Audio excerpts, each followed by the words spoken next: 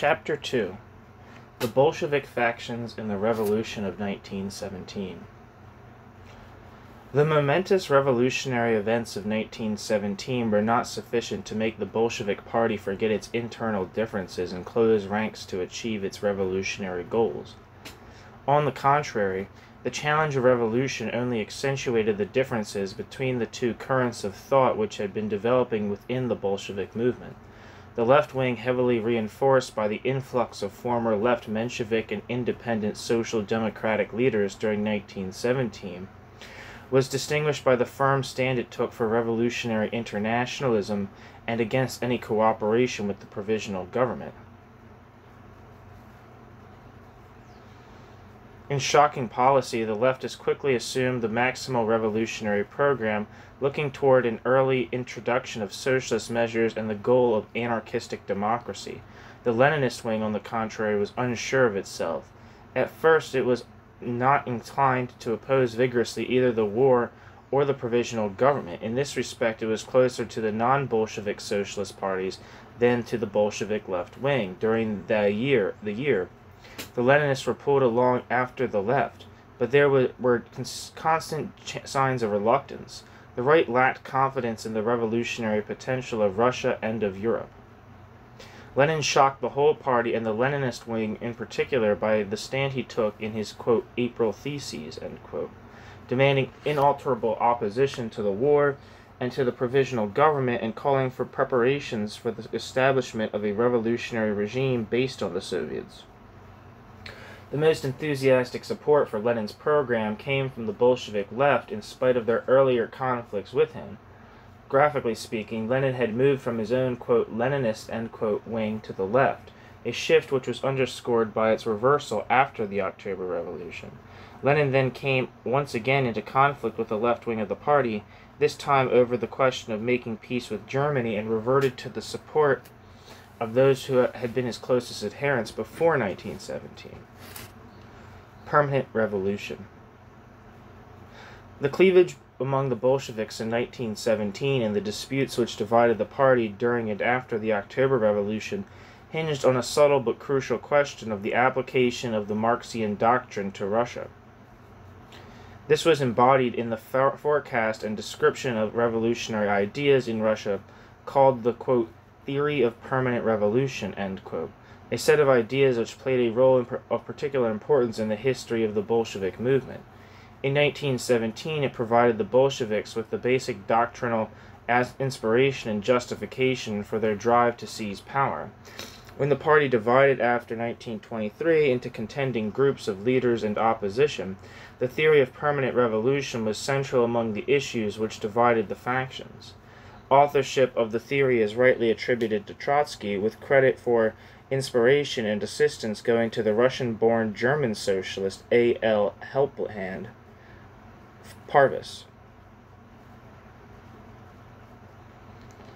The two collaborated in the formulation of the idea when Trotsky was in Germany in 1904, and Trotsky worked the proposition out in full while in prison after his arrest in December 1905 as a leader of the original St. Petersburg Soviet.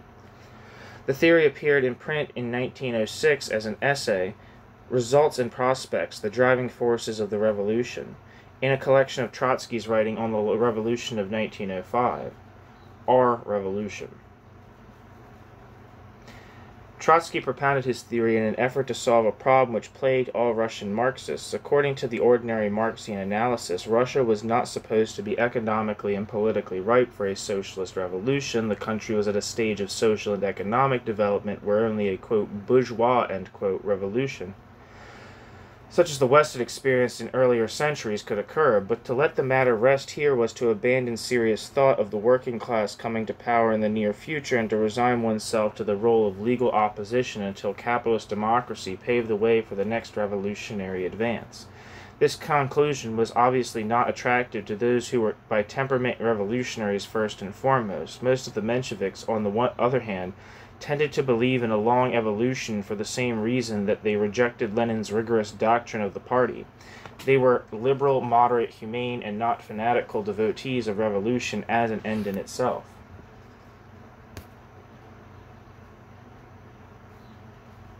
Lenin was a Marxist because he was a revolutionary. When Marxism led to conclusions of an insufficiently revolutionary nature, Lenin refused to accept them and contrived out of Marxist materials a different justification for his unshakable revolutionary stand. The Russian bourgeoisie, according to Lenin, was both too weak and too reactionary to be relied on. The bourgeois revolution would have to be accomplished by the workers and the party which stood for them. A, quote, democratic dictatorship of the proletariat and peasantry, end quote, would be set up to administer the affairs of state in the interests of the revolutionary classes until such a time as the country would become ready for the transition to socialism. Lenin would have his revolution, whatever the circumstances, determined leadership and the conquest of political power were the historically decisive factors. In 1905 he wrote, quote, the outcome of the revolution depends on whether the working class will play the role of leader of the people's revolution. First, let ruthless struggle decide the question of choosing the path. The workers are striving to crush the reactionary forces without mercy, end quote. A remark Lenin made in 1917 sums up his political philosophy in one line, quote, the question at the root of any revolution is the question of governmental power, end quote. The difficulty of reconciling the Marxian philosophy of history with revolutionary fervor under Russian conditions was clearly manifested in the contrasting doctrinal manipulations of the Mensheviks and Lenin. The one group abandoned the fervor, the other, verbal professions to the contrary, sacrificed the philosophy of history.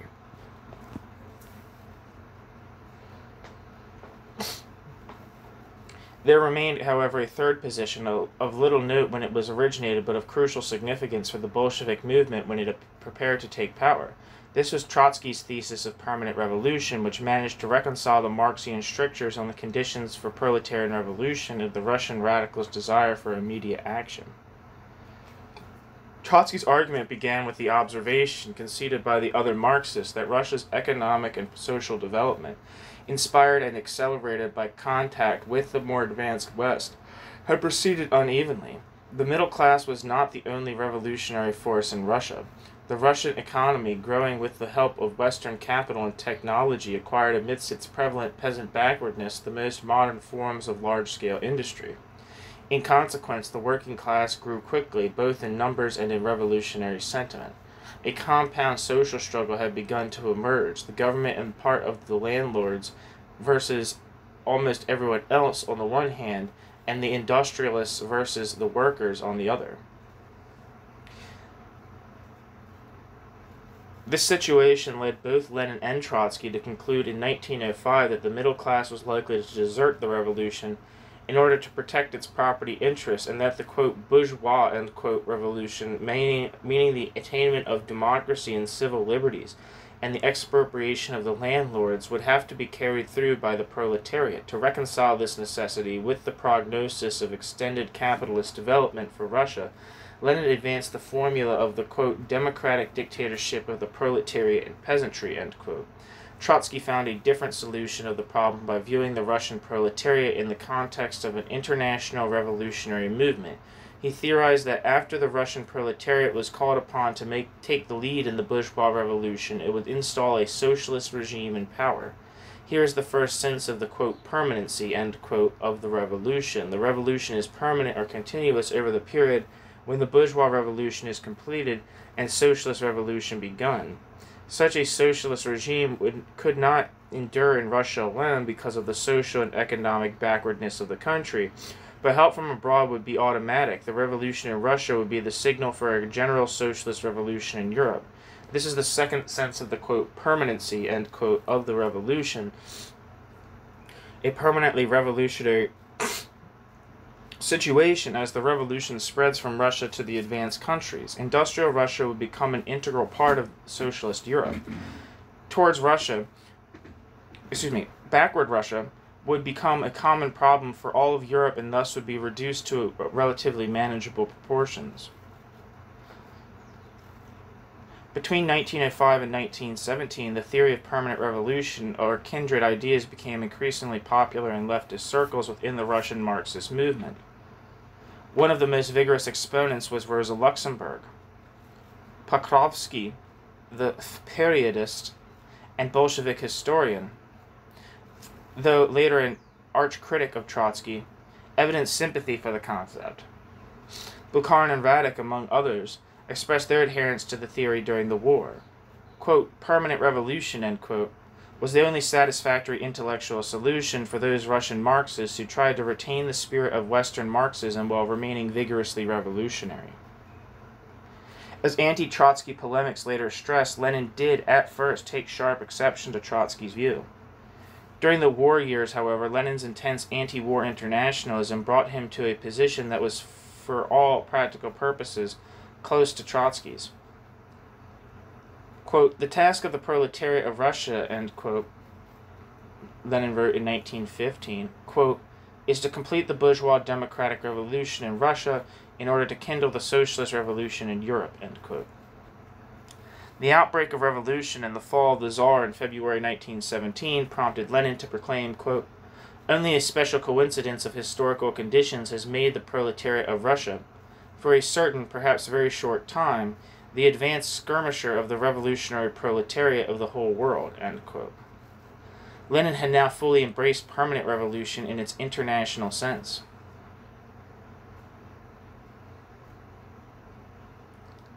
The February Revolution caught the Bolsheviks completely off guard. The assumption of power by a conservative middle-class regime, supposedly impossible, made Lenin's doctrine of the democratic dictatorship meaningless. Events were proceeding more nearly according to the Menshevik expectation. The Mensheviks, together with most of the Socialist Revolutionary Party, reacted as they had planned by becoming a loyal opposition. The Soviets, which these parties initially dominated, were guided in this direction.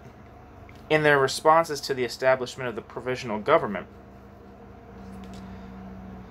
the Bolsheviks divided, and the basic cleavage between the cautious and the bold was dramatically revealed. Most of the old-line Leninist leadership in Russia tacitly admitted that the Menshevik analysis had been borne out. They accepted the, quote, "bourgeois," end quote, provisional government as the most advanced possible and took on for themselves the role of watchdog and occasional prod in the interest of the democratic revolution. However, Lenin and the left-wingers, both Bolshevik and Menshevik, refused to let the revolution coast along in this manner. Openly or implicitly, they embraced Trotsky's theory of permanent revolution with all the ultra-revolutionary hopes for Russia which this idea implied.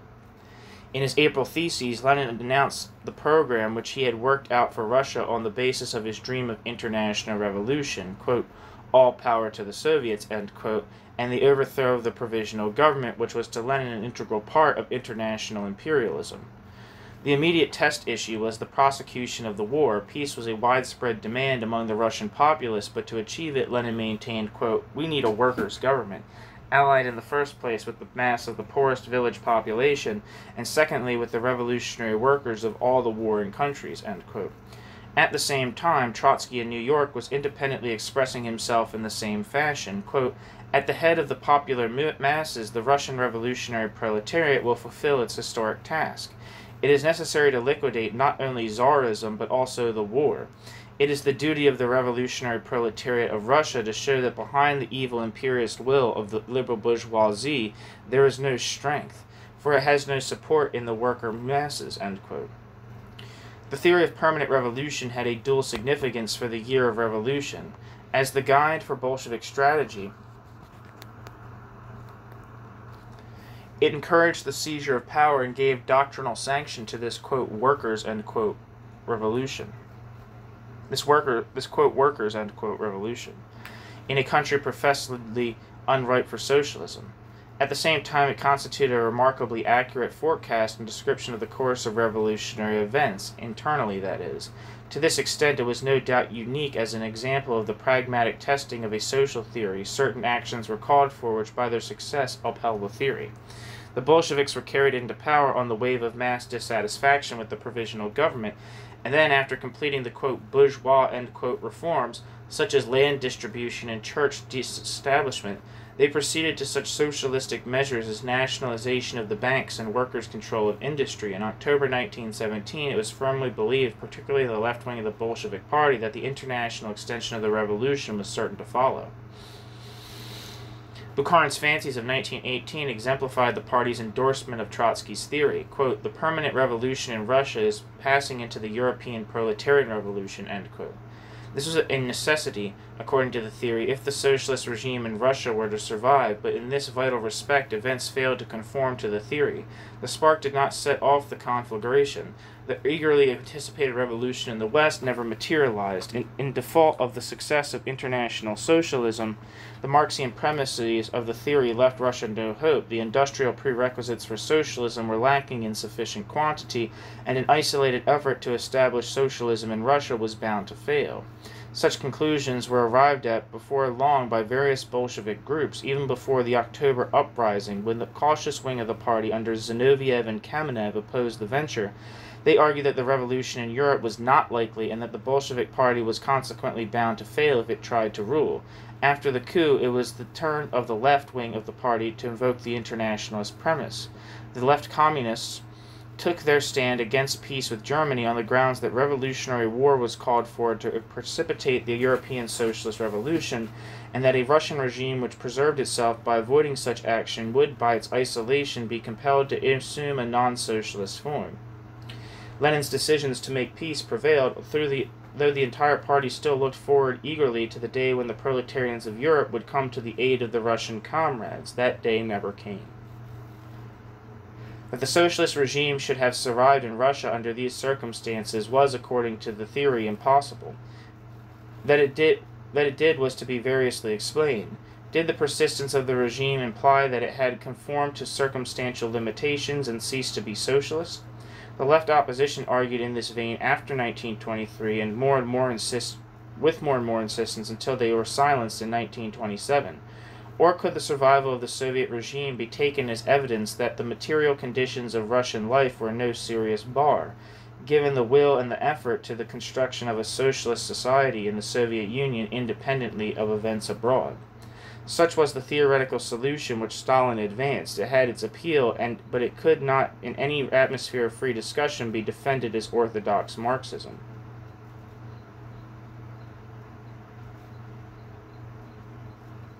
Quote, "Rearming the party," end quote. The fall of Nicholas II released the Russian nation into the dazzling, unfamiliar light of political freedom. The police were gone, and the underground groups became legal. Surprised but excited, political exiles of all hues flocked to the capital from Siberian detention or refuges abroad. The atmosphere was one of tumultuous hope and incipient chaos. Doctrines were thrown askew. A few political figures had clear notions of where they were headed. During the interval between the February Revolution and Lenin's return, no group was more confused and disorganized than the Bolsheviks in Russia. With its leading lights still abroad, the group had no one who could supply authoritative leadership. On the pressing question of the proper attitude toward the new provisional government and the war, the party soon found itself divided into three distinct factions, left, right, and center. The left-wing Bolsheviks, numerically weak but influential in Petrograd, assumed an anti-government and anti-war stand that chanced to be very close to that of Lenin and the left-wing émigrés. Most of the better-known Bolsheviks in Russia, and especially the Siberian exiles, took a much less uncompromising position.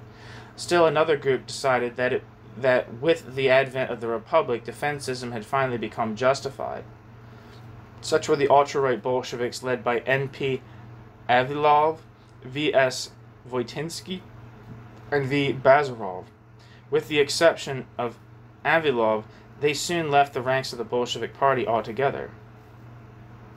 For a short time after the February Revolution, the left-wing Bolsheviks, led by the previously underground bureau of the Central Committee, consisting of Molotov, A.G. Shliapnikov, and P.A. Zalutsky, were in the ascendancy in the Petrograd organization of the party. They took it upon themselves to denounce the provisional government and urged the Soviets to take power into their hands. Quote, "The fundamental task of the revolutionary social democracy is, as before, the struggle for the transformation of the present anti-popular imperialist war into a civil war of the peoples against their oppressors, the ruling classes." End quote. The Mezryansky, the quote, interdistrict, end quote, Menshevik group, supported this left-wing Bolshevik position and proclaimed to the soldiers, quote, "Take power into your own hands," end quote. Such fervor, however, was offset by unsureness, and the Bolshevik leaders failed to take the most extreme stand in the form of the Soviet. Negotiations for left-wing unity were in progress with the Mezryancy,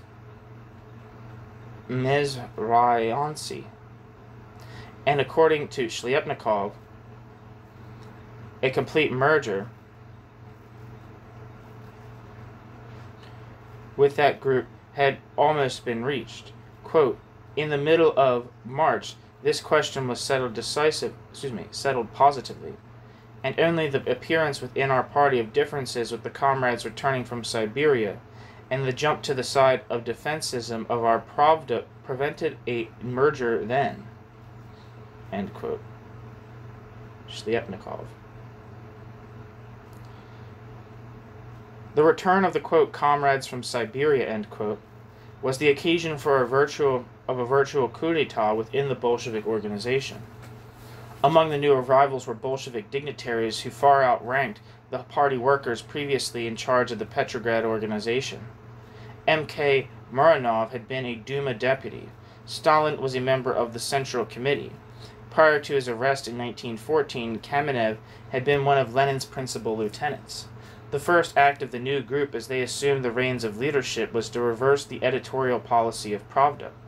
They adopted the Menshevik and socialist revolutionary formula of supporting the provisional government, quote, "insofar as," end quote, "it did not directly violate the interests of the masses," and they abandoned unqualified opposition to the war. Quote, "The solution," end quote, wrote Stalin, quote, "is the course of pressure on the provisional government with the demand for it to declare its agreement to open peace negotiations immediately," end quote. The factional differences among the Bolsheviks appeared even more clearly at the conference of Bolshevik delegates who had come to the capital for the first all-Russian conference of Soviets held at the end of March. The center leadership of Kamenev and Stalin drew the backing of the Moscow City Bolshevik organization and much of the Petrograd membership, and was supported by two former conciliators, Rykov and Nogin, who were to become leading figures in the Bolshevik right during 1917. On the left, with the Petrograd Bureau, stood the Moscow Regional Bureau, representing the party organization throughout the central part of European Russia, and later was the primary left-wing stronghold during the ensuing year. Alexandra Kollontai, who had been in close touch with Lenin before her return to Russia, arrived in time to join the critics on the left. The left-wingers at the conference boldly proclaimed the internationalist premises of permanent revolution. Quote, "The Russian Revolution can secure for the people of Russia a maximum of democratic liberties and witness reform..." I don't know why I said that. Quote, "The Russian Revolution can secure for the people of Russia a maximum of democratic liberty and social reforms only if it becomes the point of departure for the revolutionary movement of the West European proletariat against their bourgeois governments," end quote. The provisional government, as far as the leftists were concerned, was nothing but a nest of counter-revolutionary treachery. Quote, "There is a conspiracy of the provisional government against the people and the revolution, and it is necessary to prepare for a struggle against it," end quote. A, quote, "Workers' Red Guard," end quote, was the means that they urged to this end, and they hailed the Soviets as the, quote, "embryo of revolutionary power," end quote. The Kamenev-Stalin Center Group equivocated. It put through a resolution calling for all peoples to revolt against their warring governments and for, quote, "the real transfer of power into the hands of the proletariat and the revolutionary democracy," end quote. At the same time, the resolution stated that only the eventuality of the enemy government's refusal to make peace would, quote, "compel the people who have risen up to take the war into their own hands as a war for the liberty of the peoples in alliance with the proletariat of Western Europe." Up to that moment, rejecting the disorganization of the army and considering the preservation of its strength to be essential as a bulwark against counter-revolution, we call on all soldiers and workers to remain at their posts and to maintain firm organization, end quote. Stalin expressed the same ambivalence in speaking of the provisional government as, quote, "the fortifier of the conquests of the revolutionary people," end quote. Under proper control by the Soviets, Stalin maintained, the provisional government could prove to be of considerable, though temporary, usefulness. Once the government had, quote, exhausted, end quote, itself, the time would be ripe for the Soviets to take power. But the idea of, quote, support, end quote, for the provisional government proved to be too much for the conference, and Stalin's draft resolution was amended to delete such a reference.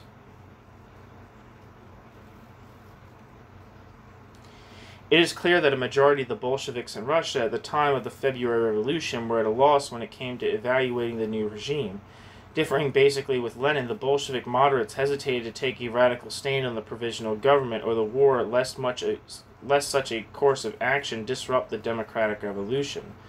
Wrote the Menshevik observer Sukhanov, quote, "I had no doubt that Kamenev was trying to follow a line of genuine struggle for peace in the concrete circumstances of the moment. All the actions of the then leader of the Bolshevik party had just this kind of, quote, possibilist, end quote, sometimes too moderate character, end quote."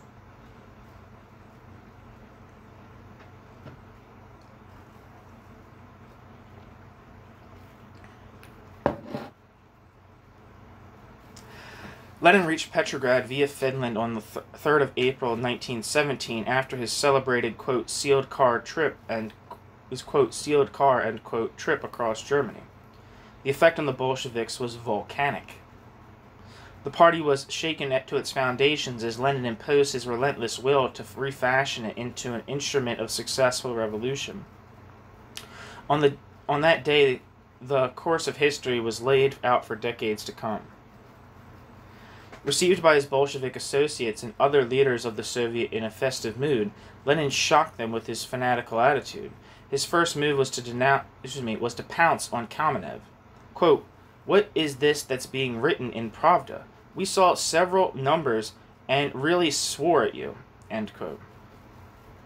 Disdaining the greetings of the moderate leaders of the Soviet, Lenin turned to the crowds, quote, "I am happy to greet in your persons the victorious Russian Revolution.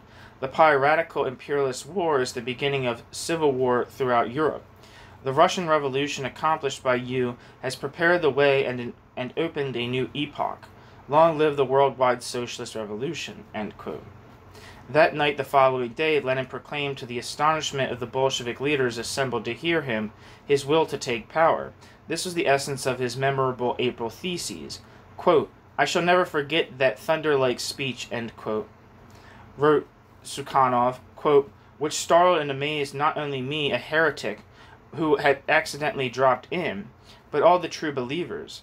I am certain that no one expected anything of the sort," end quote. Tacitly accepting the theory of permanent revolution, Lenin declared, quote, "The peculiarity of the present situation in Russia lies in the transition from the first stage of the revolution to its second stage, which is to place power in the hands of the proletariat and the poorest strata of the peasantry," end quote. Mercilessly, he tore into the current Bolshevik leadership, quote, "Pravda demands that the government renounce annexations. To demand that a government of capitalists renounce annexations is nonsense, a crying mockery. Even our own Bolsheviks show confidence in the government. It is the death of socialism. In that case, our ways must part. The majority of the Social Democrats have betrayed socialism, have the will to build a new party," end quote. A Bolshevik witness has described the consternation occasioned by Lenin's reversal of the party line. Quote, "His speech produced on everyone a stupefying impression. No one expected this. On the contrary, they expected Vladimir Ilyich to arrive and call to order the Russian Bureau of the Central Committee, and especially Comrade Molotov, who occupied a particularly irreconcilable position with respect to the provisional government. It appeared, however, that Molotov himself was closest of all to Ilyich," end quote. For a time, Lenin met with very little response from his own party, except for the small Molotov-Shliapnikov left wing from the underground, and a few returned émigrés such as Kollontai. On the 8th of April, the day after Lenin's April theses appeared in Pravda, Kamenev published a statement explaining that Lenin did not speak for the party and that the proposition of a quick transition from the democratic to the socialist revolution was untenable. Quote, "We hope to defend our point of view," end quote. Kamenev asserted confidently, quote, as the only possible one for revolutionary social democrats as long as they want ... to remain a party of the revolutionary masses of the proletariat, and not be transformed into a group of communist propagandists, end quote. Propagandists, end quote. The same day, the Petrograd City Committee of the party considered Lenin's theses and voted its disapproval, 13-2. To one party member, Lenin's policy was, quote, utopian, explained by his prolonged lack of contact with Russian life, end quote. Bukharin later recalled this as a time, quote, when part of our own party looked upon, bracket, the April Theses, end bracket, as a virtual betrayal of accepted Marxist ideology, end quote. Lenin, undaunted by the initial rebuff, stood adamantly against the provisional government, while he employed the magnetic, almost hypnotic power of his personal leadership to win the party over to his radical line. Within 2 weeks, he had scored a substantial success at a conference of the Petrograd City Organization of the Bolsheviks attended by all the national leaders of the party. A hardcore resistance to Lenin nevertheless stood firm. Kamenev flatly opposed Lenin's program of power to the Soviets and proposed instead, quote, the most watchful control, end quote, by the Soviets over the provisional government. The conference killed this formula by a vote of 20-6 with 9 abstentions. In the meantime, the provisional government, not yet 2 months old, was splitting apart at the seams. Mass demonstrations against the government's foreign policy, the so-called April Days, precipitated the first cabinet crisis and paved the way for a coalition of Duma and Soviet leaders. While the Bolshevik Central Committee rejected a, quote, down with the provisional government, end quote, slogan as adventurous, the Moscow organization of the party issued a blazing manifesto for revolutionary demonstrations, workers' guards, and assumption of power by the Soviets. As the political atmosphere became more radical, the Bolshevik opposition to Lenin gave way. This was the mood on April 24th. This was the mood when, on April 24th, Bolshevik leaders from all over the country met formally for the 7th All-Russian Party Conference. Neither Kamenev nor Stalin, the March leaders, was elected to the Presidium of 5. Lenin reiterated his stand against the provisional government and the war.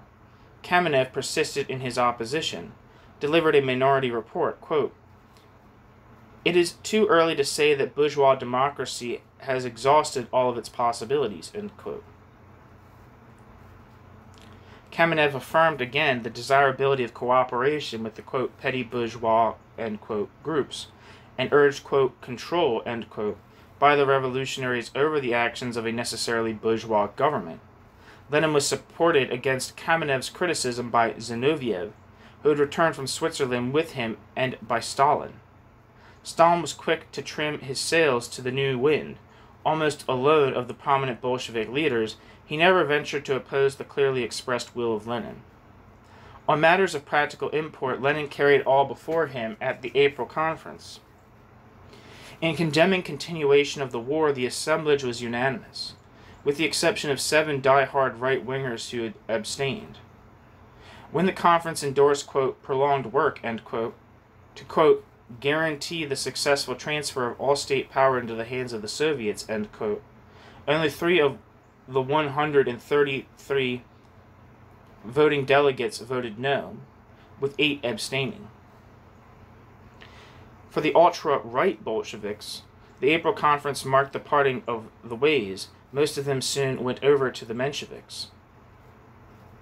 The theoretical implications of permanent revolution embodied in a proposed resolution brought forth the most concerted opposition which Lenin met at the conference. Rykov tried to urge caution, quote, whence will arise the sun of the socialist overturn? I think that under present conditions, with our standard of living, the initiation of the socialist overturn does not belong to us. We have not the strength, the objective conditions for this, end quote. Quote, before us stand gigantic revolutionary tasks, end quote, Rykov admitted. Quote, But the execution of these tasks does not lead us out of the framework of the bourgeois system." End quote. The resolution did concede that, quote, "the proletariat of Russia, acting in one of the most backward countries of Europe, among the small peasant masses of the population, cannot pose for itself the goal of rapid realization of socialist reform." End quote. Socialists would indeed come to power, they hoped, and begin measures of control and anti-bureaucratic reform, pointing toward large proportion of the conference failed to be convinced.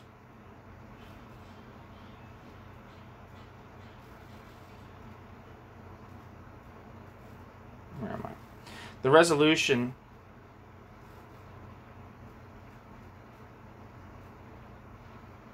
the fuck?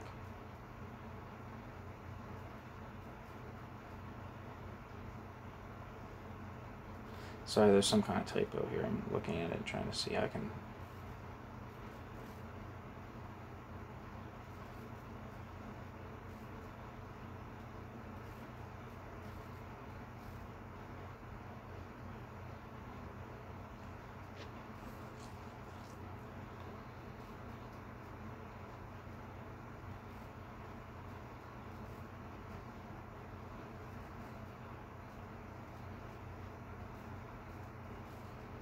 Alright, I'm just going to read what it says, and then other people can try to get something out of it. Socialists would indeed come to power, they hoped, and begin measures of control and anti-bureaucratic reform, pointing toward large proportion of the conference failed to be convinced. The resolution...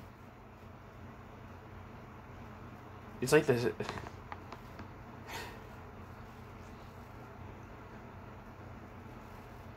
Alright, I think there's like a... Okay, the lines are mixed up. Like the lines somehow got switched, so I'm going to see if I can get it. Socialists would indeed come to power, they hoped, and begin measures of control and anti-bureaucratic reform pointing towards socialism, though such success depended on an early international revolution. A large proportion of the conference failed to be convinced. The resolution carried by a majority of only 24 against the total of noes and abstentions, in a total vote of 118. In view of this persisting timidity, Lenin did not press his plans immediately. Further splitting was avoided, but the price Lenin paid was almost equal representation for the right-wing faction in the party leadership. The new Central Committee elected at the close of the April conference included 4 rightists: Kamenev, Nagin, VP Milyutin, and G.F. Fedorov, together with Lenin and his supporters Zinoviev, Stalin, Sverdlov, and I.T. Smilga. Throughout the rest of 1917, the undercurrent of caution was felt in the Bolshevik Party on one critical occasion after another. The party had yielded to Lenin's leadership, but only with great reluctance was the right dragged to the point of taking power. Lenin turned to seek more allies, and his quest was well rewarded. Between May and July, the Bolshevik Party drew into its ranks a swarm of illustrious left-wing Mensheviks, with Trotsky at their head. The new recruits, far more resolute than of Lenin's old henchmen, figured among the key leaders in the seizure of power. In July, the Bolsheviks experienced a serious setback. In the course of the, quote, July days, end quote, popular revolutionary demonstrations got out of hand and became riots. The Bolsheviks were blamed for an attempt to seize power, though actually they had rejected the idea as unseasonable. Conveniently, documents came to light on the basis of which the provisional government, now headed by Alexander Kerensky, denounced the Bolshevik leaders as German agents. In this famous forgery, the ex-Bolshevik Alexinsky had a hand. The Bolshevik Party was proscribed and its leaders threatened with arrest. Lenin and Zinoviev went into hiding, where they remained until the eve of the October Revolution. Kamenev was arrested and for a time jailed, as were Trotsky and Lunacharsky, when they quixotically demanded treatment equal to that accorded the Bolsheviks with whom they sympathized.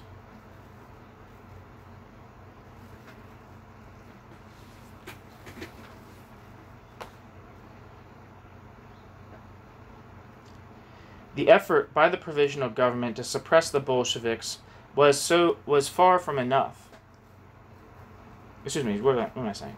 The effort by the provisional government to suppress the Bolsheviks was far from thorough, and they were able to proceed with their Sixth Party Congress, which met from July 26 to August 3rd.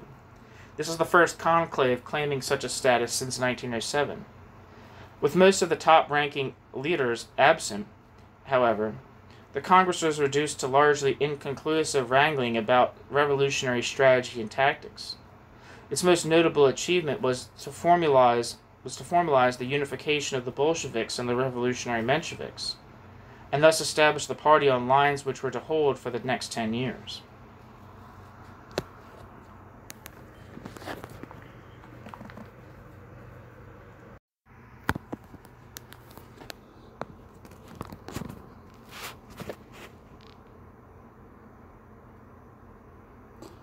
The absorption of the Menshevik left.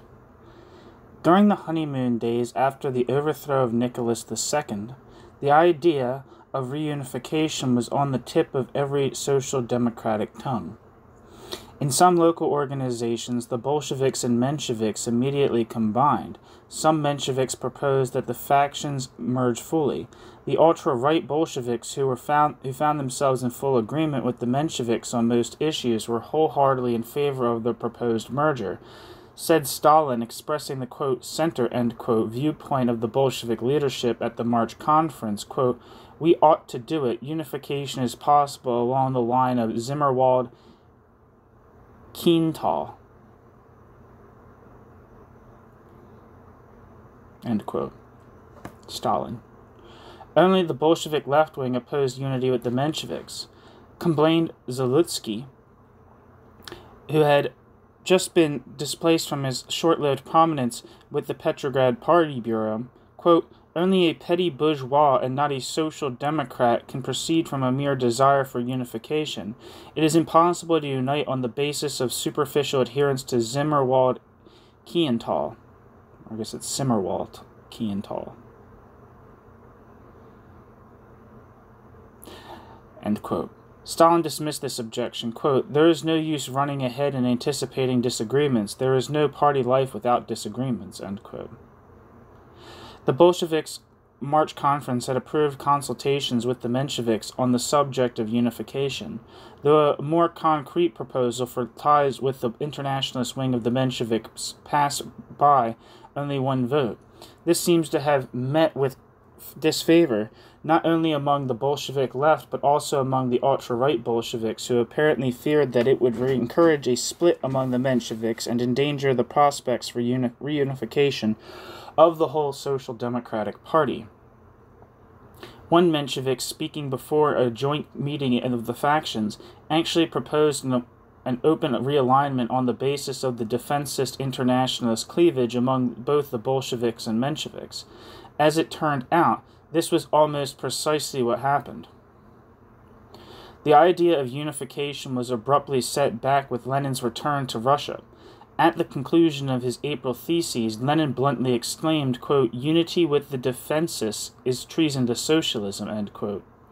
Most of the Bolsheviks were unwilling to accept Lenin's intransigence and voted with their Menshevik associates to set up a joint organization bureau to prepare a unification congress. Then, vacillating, the Bolshevik leaders declined to participate in this bureau except for the right-wingers Voitinsky and Goldenberg, who were already on their way toward an open shift to the Menshevik side. Nothing further came of the plan of overall Bolshevik-Menshevik unity, but it left the Bolsheviks and the anti-war left wing of the Mensheviks ready to come to terms. The Bolshevik April Conference resolved that, quote, rapprochement and unification with groups and currents which in fact stand on the ground of internationalism is indispensable, on the basis of a break with the policy of petty bourgeois treason to socialism, end quote. This kept the unification movement alive, but reduced substantially to what it had been in 1915 and 1916, a question of the absorption of the anti-war socialist into the Bolshevik ranks. Here again, the organizational issue proved to be a disruptive factor. The Mezryaontsy Mensheviks, who were almost Bolsheviks, had been discussing unity with the Bolsheviks ever since the February Revolution. The idea of absorbing the Mezhryantsy acquired immediate practical import for Lenin when, on May 4th, Trotsky returned to Russia and assumed a position of leadership in that group.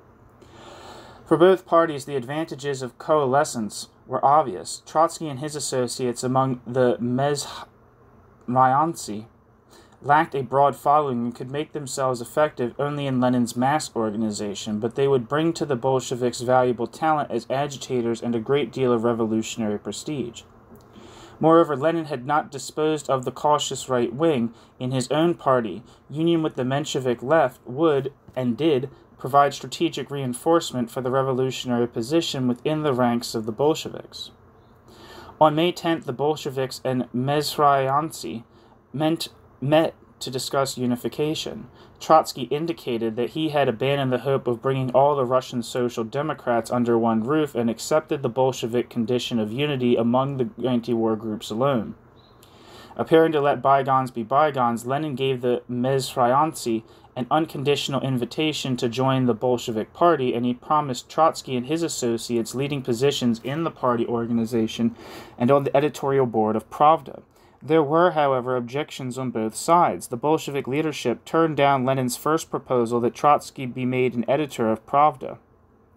Trotsky, while observing with satisfaction that the Bolsheviks had, quote, de-Bolshevized, end quote, themselves, balked at the party label, quote, "I cannot call myself a Bolshevik. Old factional labels are undesirable," end quote.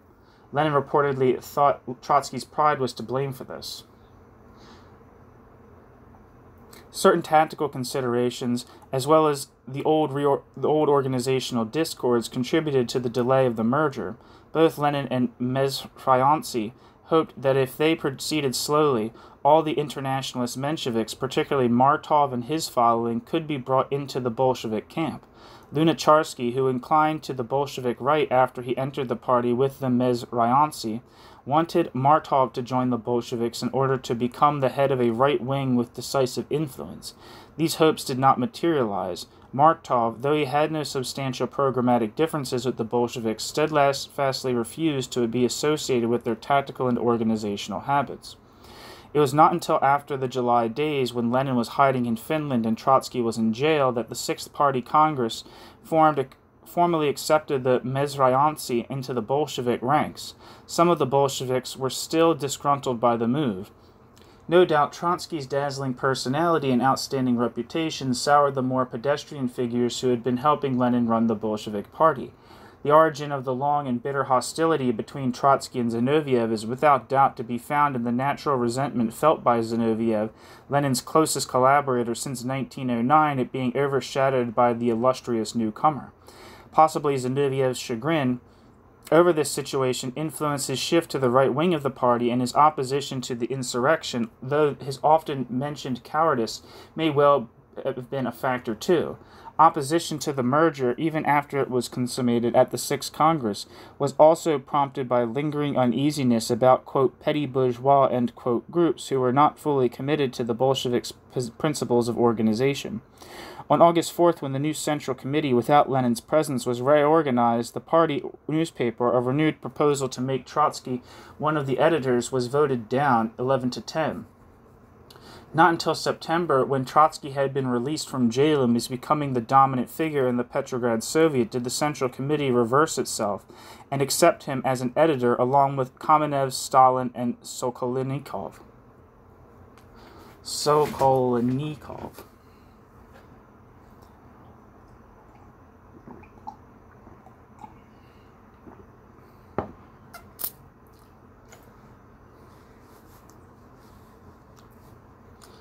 The composition of the new Central Committee, which was elected at the Sixth Congress, reflected the heterogeneous character of the new Bolshevik leadership, which, together with the simultaneous influx of new rank-and-file members, gave the party a complexion substantially different from that of its underground days.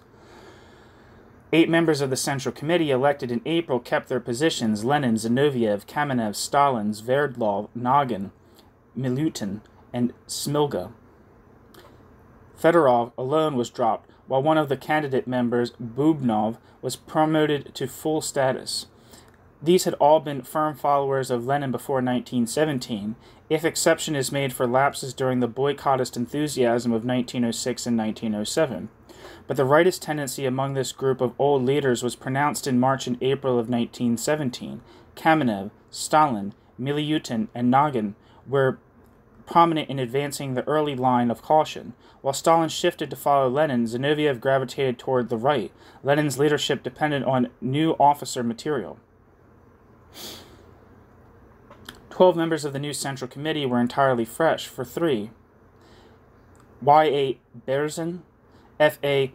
Artem Sergeyev, and S.G. Shamian. There is no evidence that they were anything but loyal followers of Lenin. The same applies to the former Duma deputy Muranov, unless his espousal of the moderate position in March 1917 had more than episodic significance. On the other hand, Rykov, leader of the Bolshevik conciliators before the war, had stood with the right wing consistently. Sokolnikov was the former conciliator who had gone over to the Trotsky-Martov-Nasha Slovo group during the war. Bukharin and Dzerzhinsky represented those Bolsheviks who had criticized Lenin from the left in 1915 and 1916. The future Trotskyist party secretary, Nikolai Nikolaevich Krestinsky, was a Bolshevik associate of the left Menshevik paper Novoye Zhinsk, New Life, which Gorky now edited. 3 new members of the Central Committee had never been Bolsheviks before the war. Kollontai, who had come over from the Mensheviks in 1915 and was the first to endorse Lenin's April theses, and 2 Mezryansky, Uritsky, and, most importantly of all, Trotsky. The new party leadership was anything but a collection of disciplined yes-men. With the rounding out of the Bolshevik Party and its leadership that was accomplished in the summer of 1917, the personal basis was laid for the factional controversies that broke out after the revolution. The group of former deviationists from Lenin rallied to inspire the party onward to revolution, was the embodiment of left-wing idealism and political philosophy, and the primary source of the series of left opposition movements that rent the party between 1918 and 1927. At a glance, the pre-revolutionary political careers of some of the later left opposition leaders shows their strong reservations about Lenin.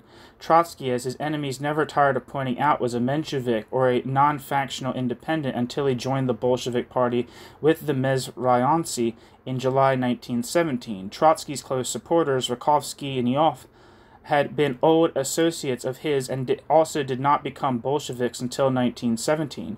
Kollontai, one of the principal leaders of the workers' opposition in 1920 to 1921, was a Menshevik until 1915.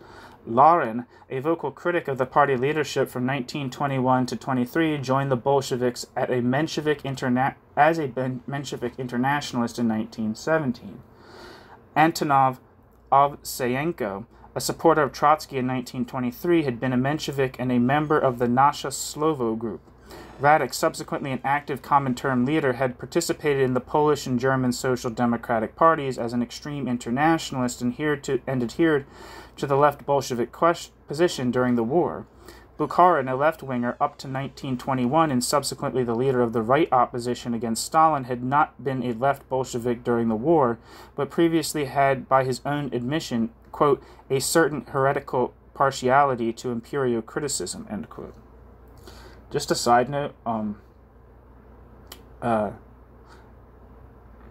guess I should just say this about the entire book, but especially in the period of, post-Civil War Bolshevik politics, that, who's the fuck's guy? There's this guy, Alexei Gusev. I don't know if anyone's watched Gusev.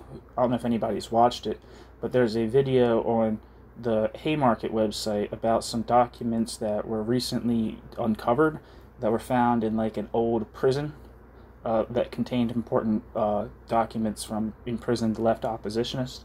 Anyway, but during that interview, one of the main people who's speaking, Alexei Gusev, who had an entry in the book edited by Simon Pirani and Wendy Goldman and other people about Soviet labor history. He said that we should put every large parts of the categories that are used to discuss this period of history in quotation marks, and that includes the quote right opposition and quote left. They should be kind of put in brackets because their names are not strictly those appellations are not strictly neutral in terms of how they were applied at the time and how they're applied now. Anyway, sorry about that. Pyatakov, another wartime left Bolshevik, later one of Trotsky's principal supporters, began his political career as an anarchist and became a Bolshevik only around 1910. V.V. Osinski, one of the leaders of the Democratic Centralist Opposition Group from 1919 to 1923, had been an Nazovist. Vladimir Smirnov, another leading Democratic Centralist, had been an associate of Bukharin and Osinski at Moscow University. This suggestion of a close relationship between deviation from Lenin's line before the revolution and opposition activity afterwards is strengthened by certain statistical conclusions which arise from considerations of the records of other Bolshevik leaders. The connections between earlier deviation and later opposition, and between both of these and life as an émigré in Western Europe, are also clear. Of 35 left oppositionists, 46% had records of pre-revolutionary deviation.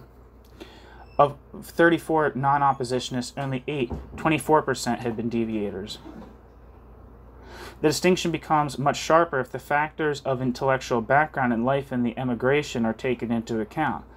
31 intellectual émigrés, 23, 74%, of 31 intellectual émigrés, 23, 74% were deviators. None of the non-deviators became a left oppositionist. Those who did become left oppositionists had all been deviators. On the other hand, only 2 of 30 non-intellectual undergrounders had records of deviation, and both became oppositionists. 12 of the non-deviators, however, became left oppositionists.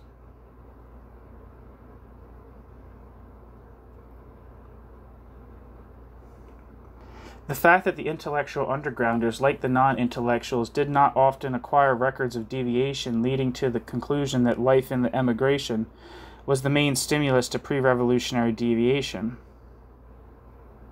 Life in the underground, on the contrary, tended to suppress deviation or conceal the record of it. This is undoubtedly why many undergrounders with no record of deviation became left oppositionists, while non-deviating émigrés did not. If a man in the emigration had any affinity with the non-Leninist current of Bolshevism, this inclination would have been manifested clearly in the course of the many controversies which took place. This analysis lends only the slightest support to the frequently expressed idea that the opposition leaders were more intellectual and the non-oppositionists more proletarian. Of the 38 oppositionists, 22, 58%, were intellectuals. Of 48 non-oppositionists, 25, 52% were intellectuals. After 1921, however, the opposition support was definitely concentrated in intellectual circles.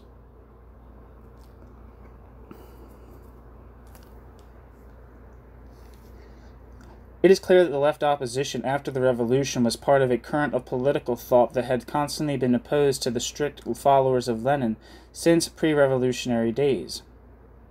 This fact lends some credence to the allegation made by the Stalinists during their struggle with the opposition in the 1920s that their adversaries were not genuine Bolsheviks at all, but essentially Menshevik in outlook. By this time, the charge of Menshevism was almost tantamount to that of treason, and the oppositionists felt themselves obliged to refute accusations as best they could. As a result, they went far toward complete endorsement of the Leninist organizational system, which had only helped strengthen Stalin the more. And the ideological confusion stirred up in the course of the controversy obscured the nature of the left opposition movement as a whole. In the middle of 1917, however, Bolshevik thinking was not centered on organizational hardness, which both originally and later distinguished the movement.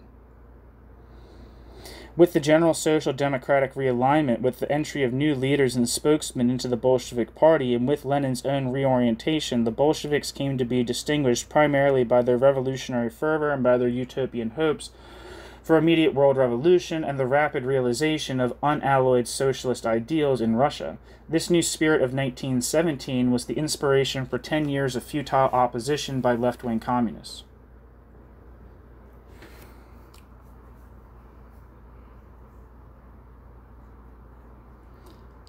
The program of revolution. The outstanding spokesman of the revolutionary idealism of 1917 was none other than Lenin himself. Spurring the Bolshevik Party on toward the seizure of power, Lenin put aside his usual obsession with organizational rigor and conspiratorial discipline, and he penned bold visions of the party's success and the new order which it would bring to Russia and the whole civilized world. His old cautious collaborators from the days of the underground and the emigration were left foundering in leaderless hesitancy, while Lenin himself had taken up with all manner of undisciplined radicals who were ready to share the revolutionary gamble with him. Such were the alignments when, taking refuge in semi-autonomous Finland in the fall of 1917, Lenin composed his chief programmatic work, State and Revolution. The book read like a manifesto of left-wing Bolshevism. Indeed, that is its real significance. To consider State and Revolution as the basic statement of Lenin's political philosophy, which non-communists as well as communists usually do, is a serious error. Its arguments for a utopian anarchism never actually became official policy after the revolution, as the Soviet leadership has always pretended. The Leninism of 1917 was the point of departure for the left opposition, and came to grief in a few short years. It was the revived Leninism of 1902 which prevailed as the basis for the political development of the USSR. The revolutionary utopianism which Lenin expounded in 1917 was inspired by the experience of the Paris Commune of 1871, whose features were exalted by Marx in the Civil War in France as the archetype of a proletarian government. Lenin had been guided to this line of thinking shortly before the February Revolution by the left Bolsheviks, especially Bukharin, who in turn were under the influence of left-wing and semi-anarchist thought among the European socialists. In 1917, the, quote, communes state, end quote, was incorporated into the Bolshevik program, quote, a democratic proletarian peasant republic, end quote. The existing state machinery was to be destroyed. Features of the revolutionary government, which Lenin stressed, were replacement of organized military and police forces by the, quote, armed people, end quote, direct popular election of political representatives with full right of recall, and limitation of official salaries to the level of workmen's wages, in sum, every possible extension of direct popular participation in political activities. All of the hierarchic and repressive forms attributed to the, quote, bourgeois, end quote, state were to be eliminated. Quote, such a beginning, end quote, Lenin declared, quote, on the basis of large-scale production of itself leads to the gradual, quote, withering away, end quote, of any officialdom, to the gradual creation of a new order in which the more and more simplified functions of supervision and accounting will be performed by everyone in turn, will then become a habit, and will finally die out as special functions of a special stratum of people, end quote.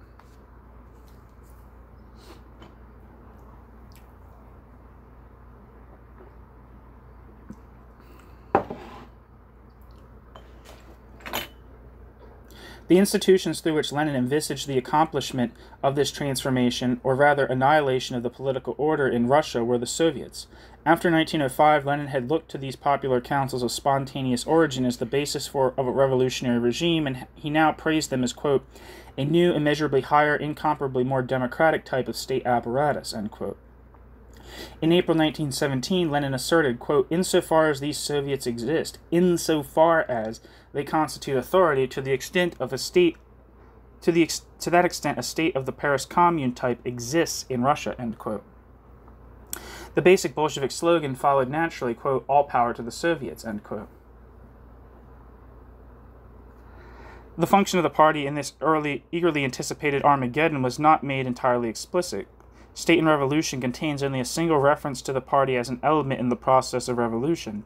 But in various writings earlier in the year, Lenin did map out a role for this party.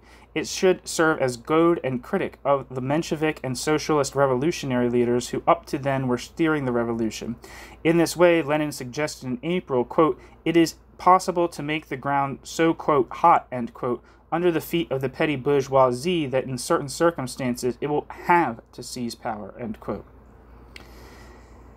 There was as yet no question of a minority dictatorship. On the contrary, Lenin stressed, quote, "To become the power, the class-conscious workers must win the majority over to their side. As long as there is no violence against the masses, there is no other road to power. We are not Blanquists. We are not supporters of the seizure of power by a minority," end quote. That's fucking hilarious. This was good democratic rhetoric, and at the time perhaps Lenin could not anticipate how this stricture would be used against him by some of his own followers when he proposed just such a seizure of power. Justification for the Bolshevik drive for power was found more outside Russia than internally. Reasoning from the premises of permanent revolution, the Bolshevik left wing, Lenin now included, envisioned vast but interdependent possibilities of revolution in Europe as well as in Russia. Europe was ripe for revolution, and Russia would shake the tree. This was a role which the left-wing Bolsheviks regarded as a moral imperative according to a resolution of the Six-Party Congress. Quote, "The liquidation of imperialist rules sets before the working class of that country, which first realizes the dictatorship of the proletariat and the proletarians and semi-proletarians, the task of supporting by any means, even armed force, the struggling proletariat of other countries. In particular, such a task stands before Russia, if, as is very probable, the new unavoidable upsurge of the Russian Revolution places the workers and poorest peasants in power before an overturn in the capitalist countries of the West," end quote.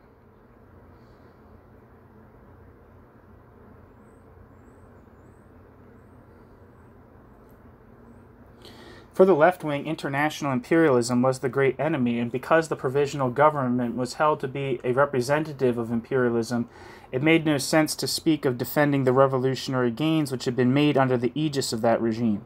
Thus Trotsky asserted in support of the Bolshevik party even before he joined it, quote, "Only that party can go in step with the movement of history which builds its program and tactics with consideration of the development of the social revolutionary struggle of the world proletariat and especially that of Europe," end quote. The only significant role for the Russian Revolution from this standpoint was to strike the heaviest possible blow to begin the world revolution, to gamble everything on winning the support of the European workers. To Lenin and his supporters, a state of war was a revolutionary asset, impelled by the formula, quote, "turn the imperialist war into a civil war," end quote. The proletarians everywhere would simultaneously put an end to the war and carry out the socialist revolution.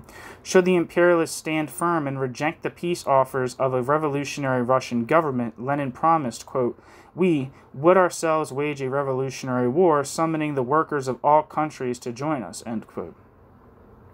Bukharin declared to the Six-Party Congress in August 1917, quote, "We will wage a holy war in the name of the interests of all the proletariat. By such a revolutionary war, we will light the fire of world socialist revolution," end quote. Despite the strength of this internationalist fervor, there were intimations of a contrary attitude which was destined to develop rapidly after the party came to power. Stalin, in his report to the Sixth Congress, analyzed the alternatives of continuing or stopping the war, but entirely neglected the prospect of, quote, "revolutionary war," end quote.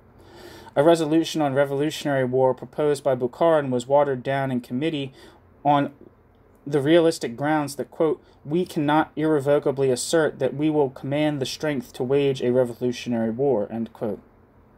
The doctrinaire position was exemplified by Evgeny Alexeyevich Preobrazhensky, a rising theoretician of the left who wanted to restore the original Bukharin resolution. Later on, when Stalin was reading his...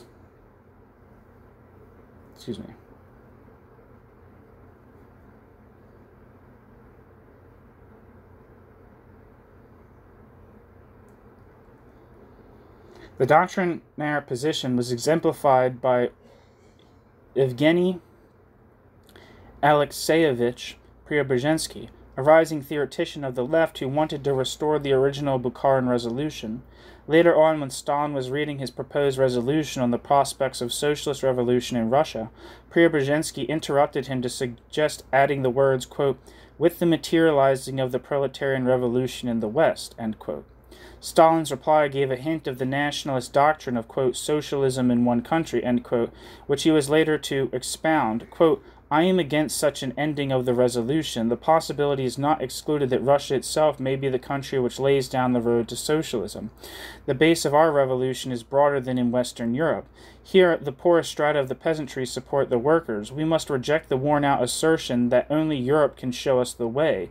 There exists both dogmatic Marxism and creative Marxism. I stand on the basis of creative Marxism," end quote. Stalin. Preobrazhensky's amendment was rejected. Nevertheless, the interdependence of the Russian and international revolutions was axiomatic for almost all Bolsheviks in 1917.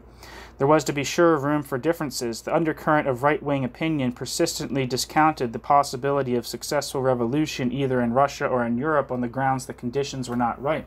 But Lenin's leadership, supported by the internationalism of the party's new adherents and old deviators, carried the day for a course of revolutionary boldness. Quote, all over the globe, storm signals are flying," end quote, proclaimed the manifesto issued by the Sixth Congress. International revolutionary duty seemed to demand of the Bolsheviks that they strike against the representatives of imperialism in Russia, whatever the odds. On the 8th of October 1917, when he was pressing the party to seize power, Lenin cited reports of mutiny in the German Navy and wrote, quote, "We shall be real betrayers of the International if at such a moment, under such favorable conditions, we answer such a call of the German revolutionists merely with resolutions," end quote. The purpose of the October Revolution, in the minds of its most vigorous proponents, was to give the signal for international upheaval by the force of revolutionary example, by appealing for peace, and by standing ready to wage revolutionary war.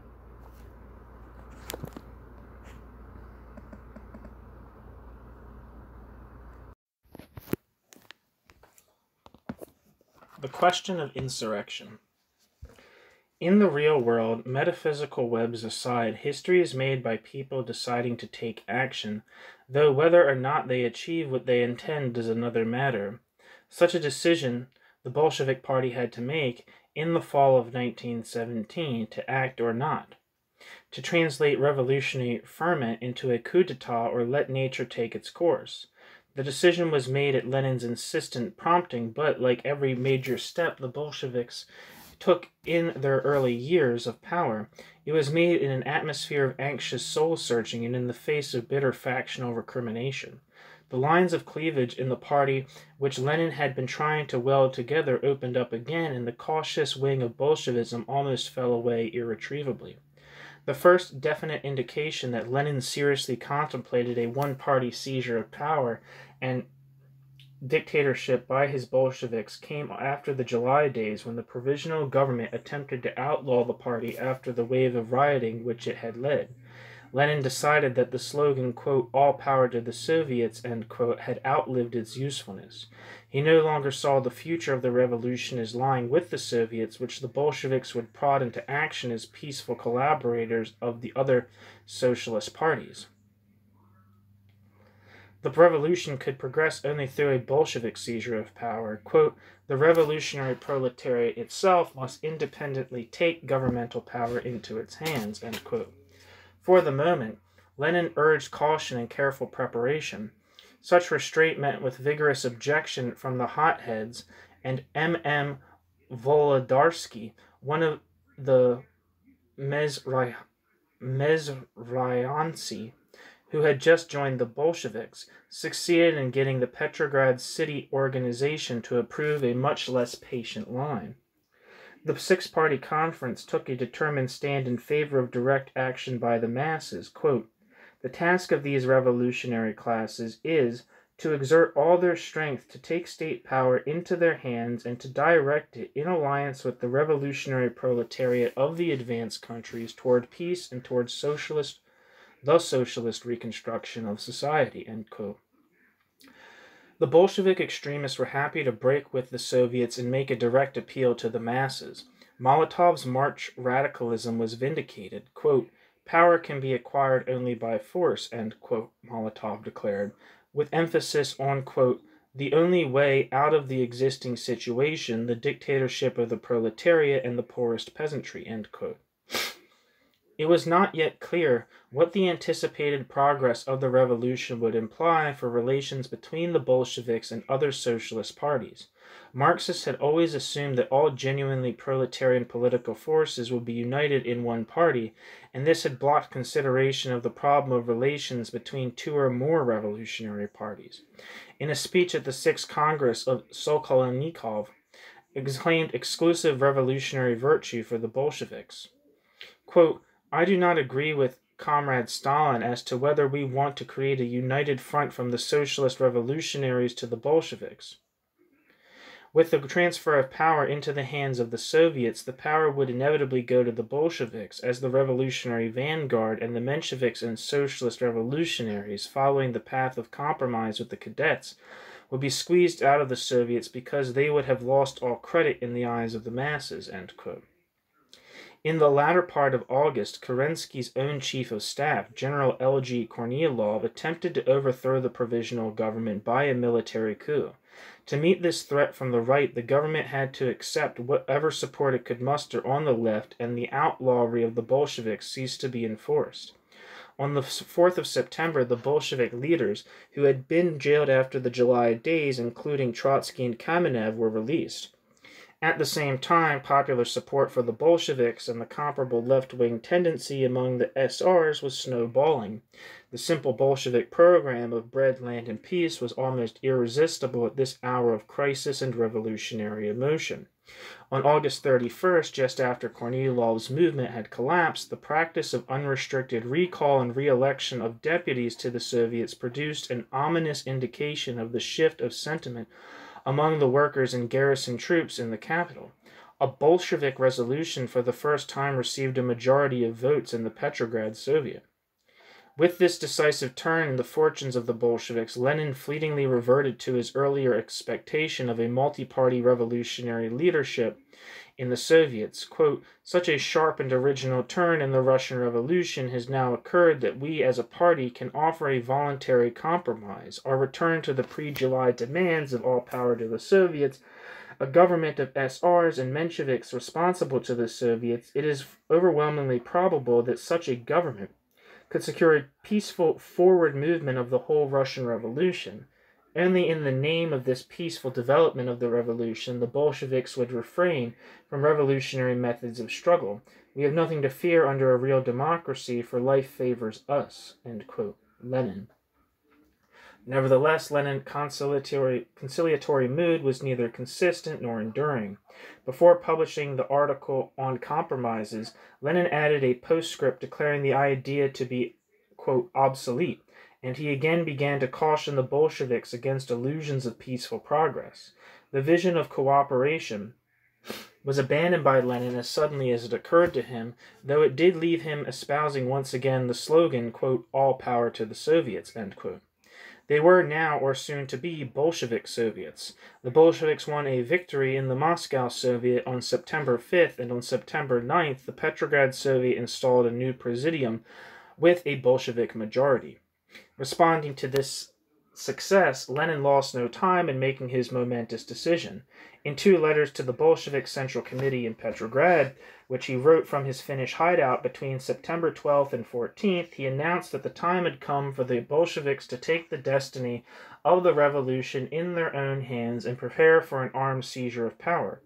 Quote, "Having obtained a majority in the Soviets of workers' and soldiers' deputies of both capitals, the Bolsheviks can and must take governmental power into their own hands." Or into their hands. "History will not forgive us if we do not assume power now. Take power at once in Moscow and Petrograd. We will win absolutely and unquestionably," end quote. Lenin.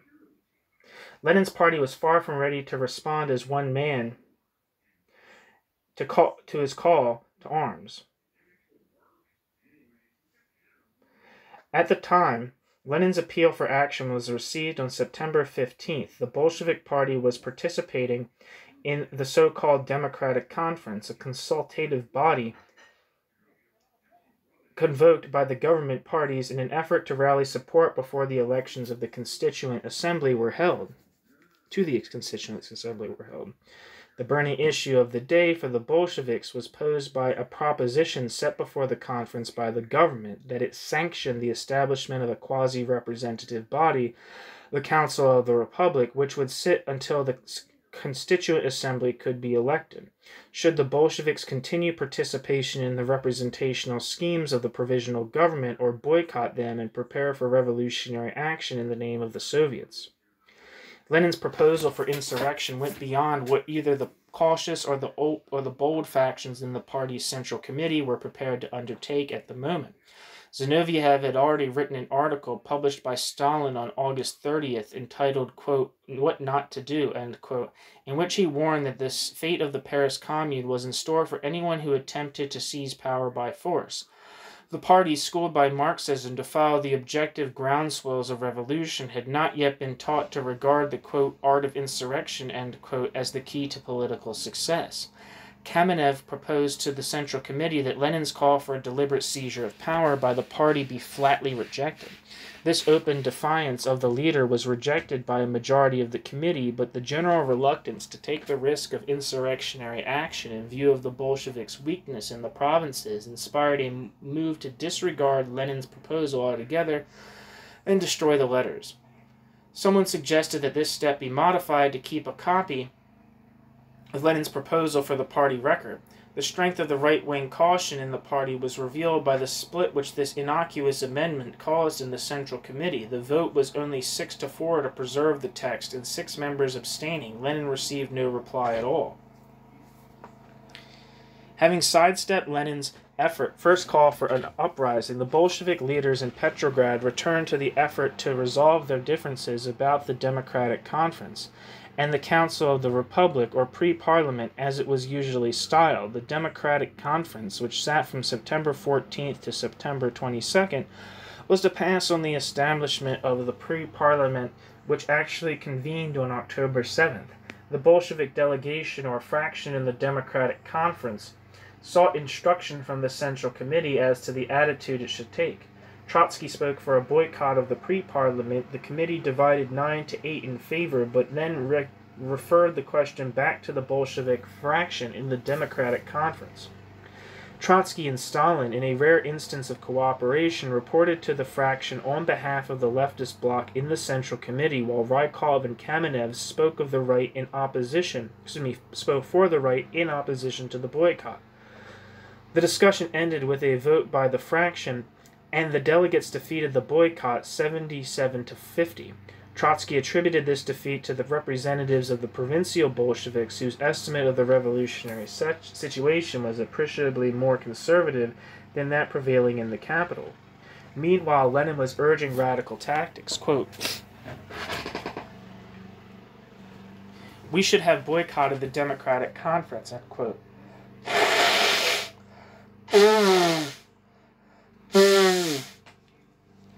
Quote, "We must boycott the pre-Parliament," end quote. When he learned of the decision to participate in the pre-Parliament, Lenin took it as a sign of serious weakness in the party. Ignoring all his own precepts of, quote, democratic centralism, end quote, Lenin wrote, quote, "We cannot and must not in any case reconcile ourselves to participation. At the, quote, top, end quote, of our party, we note vacillations that may become ruinous," end quote. He singled Trotsky out for praise in defending the revolutionary course. Quote, "Trotsky was for the boycott. Bravo, Comrade Trotsky. Long live the boycott," end quote. Lenin then began a feverish campaign of correspondence to persuade his colleagues that the seizure of power could and must be accomplished. The poor response to his proddings enraged him. Quote, "In our Central Committee and at the top of our party, there is a tendency of opinion for awaiting the Congress of Soviets against the immediate seizure of power, against an immediate uprising. We must overcome this tendency or opinion. Otherwise, the Bolsheviks would disgrace themselves forever and would come to nothing as a party. For to miss such a moment and to, quote, await, end quote, the Congress of Soviets is complete idiocy or complete betrayal, end quote. Here Lenin invoked the international duty of the Russian revolutionaries. Delay meant, quote, a complete betrayal of the German workers indeed, end quote. He declared, quote, we must not wait for the beginning of their revolution, end quote. To this blast, Lenin added a compelling threat. He would resign from the Central Committee and, disregarding his own organizational rules, appeal directly to the party. Quote, seeing that the Central Committee has not even answered my demands, that the central organ, bracket, edited by Stalin, end bracket, is deleting from my articles references to such glaring errors of the Bolsheviks as the shameful decision to participate in the pre-parliament, I am compelled to recognize here a, quote, gentle, end quote, hint that the Central Committee does not even wish to consider this question, a gentle hint of gagging me and of proposing that I retire. I am compelled to tender my resignation from the Central Committee, which I hereby do, leaving myself freedom of propaganda in the lower ranks of the party and at the party Congress. For it is my deepest conviction that if we, quote, await, end quote, the Congress of Soviets and let the present moment pass, we will ruin the revolution. End quote, Lenin. Lenin's threat was effective. The bolder group in the Central Committee, simultaneously prodded by Stalin and furnished with his forensic ammunition, won the ascendancy. On October 3rd, the Central Committee heard G.I. Lomov, representing the radicals of the Moscow organization, urge an immediate insurrection. Still unprepared to accede to the advocates of bold action, the committee did resolve to call upon Lenin to come to Petrograd secretly and meet with them to make a final decision on the seizure of power. This step was followed by action on the question of the pre-parliament. Speaking before the Bolshevik delegation which had assembled for the pre-parliament, Trotsky argued that they stage a walkout on the first day of its proceedings. Kamenev and Ryazanov opposed this and suggested that the Bolshevik fraction await an occasion for reasonable justification before leaving the assembly. This time the vote went to Trotsky. Kamenev vainly protested the walkout decision in a declaration to the Central Committee. He asked to be relieved of all positions wherein he represented the party in public. When the pre-parliament opened on October 7th, the Bolsheviks proceeded with their planned defiance. Trotsky rose to make what was virtually a declaration of war against the government. Quote, with this government of traitors to the people and with this council of counter-revolutionary connivance, we have nothing in common. Withdrawing from this temporary council, we call on the workers, soldiers, and peasants of all of Russia to be brave and vigilant. Petrograd is in danger. The revolution is in danger. The people are in danger. We turn to the people. All power to the Soviets, end quote. Trotsky. The Bolsheviks walked out and turned to the business of insurrection.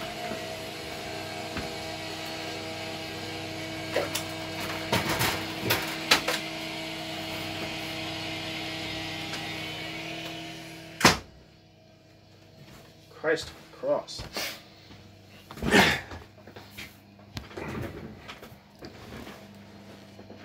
Events now moved so fast that Lenin failed to keep up with his party. Between October 3rd and 7th, he was still writing, quote, the Bolsheviks have no right to wait for the Congress of Soviets. They must take power immediately. To wait for the Congress of Soviets is a childish play of formality, betrayal of the revolution, end quote. But in the meantime, the Bolsheviks were at work on preparation for the uprising. On October 9th, the Bolshevik-controlled Petrograd Soviet established a military revolutionary committee with Trotsky at its head. Designed initially to wrest military control of the Petrograd garrison from the provisional government, this body became the actual directing staff of the insurrection.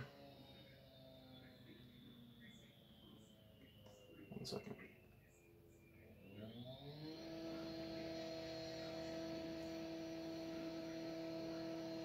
Sorry, one second.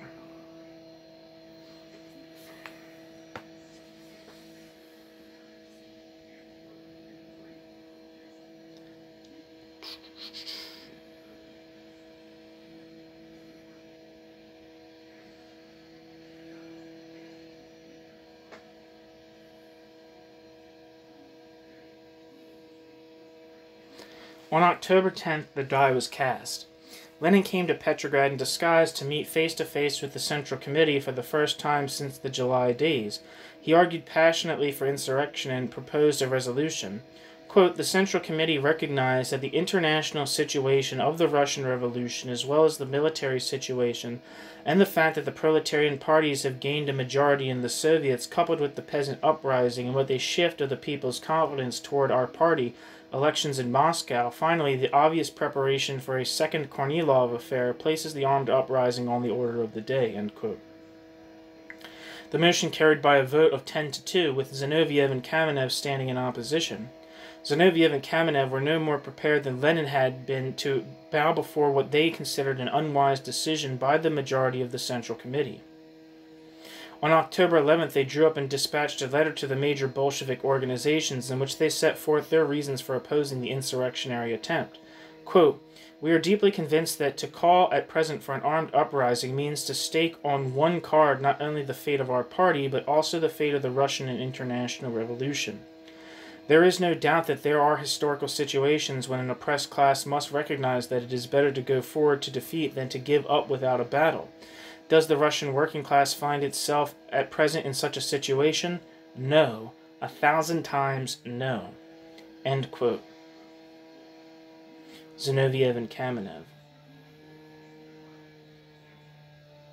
A peaceful policy would capitalize on future mass support, and the party should be able to win a commanding position in alliance with the left SRs at the Constituent Assembly. The course of insurrection and revolutionary war only pretended military disaster. Quote, the masses of the soldiers support us not because of the slogan of war, but because of the slogan of peace. If we wage a revolutionary war, the masses of the soldiers will rush away from us.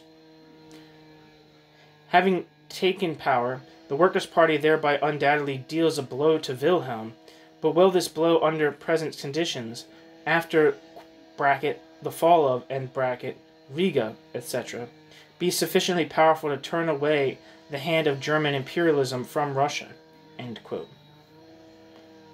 Zinoviev and Kamenev. Zinoviev and Kamenev saw little ground for such a hope. Equally, they discounted the assumption that, quote, the majority of the international proletariat is already with us. Unfortunately, this is not so, end quote. On the other hand, they professed not to be afraid to act when the time came. Quote, the development of the revolution in Europe will make it obligatory for us, without any hesitation whatever, immediately to take power into our own hands. This is also the only guarantee of the victory of an uprising of the proletariat in Russia. It will come, but it is not here yet, end quote. To put an end to all such lingering doubts and make definite preparations for the uprising, Lenin again came secretly to Petrograd on October 16th to meet with the Central Committee and a selected group of local party leaders. The debate waxed more bitter than ever. Zinoviev and Kamenev pleaded the prudence of waiting for the election of the Constituent Assembly, and Kamenev made a Marxist appeal to the impersonal forces of history. Quote, the question is not now or never. I have more belief in the Russian Revolution. Two tactics are contending here, the tactic of plot and the tactic of belief in the moving forces of the Russian Revolution, end quote. The debate of October 16th in the Central Committee ended with a vote on Lenin's resolution to proceed with the preparation of an uprising. The decision was reached over an opposition no more effective than that of October 10th. The vote was 19-4 and 2 against, again Zinoviev and Kamenev, with 4 abstentions. Some members of the committee, however, while not daring to oppose Lenin, were prepared to vote at the same time in favor of contradictory motions. When Zinoviev introduced a counter-resolution calling for the suspension of insurrectionary preparations until the Congress of Soviets was ready to meet and its Bolshevik delegation could be consulted, he gathered 6 votes to 15, with 3 abstaining. Kamenev, following Lenin's precedent of September 28th, resigned from the Central Committee in protest. It was at this session that the Central Committee created a so-called military center to serve as a liaison group between the Central Committee of the party and Trotsky's Military Revolutionary Committee of the Petrograd Soviet. Appointed to the new body were Stalin, Sverdlov, Bubnov, Uritsky,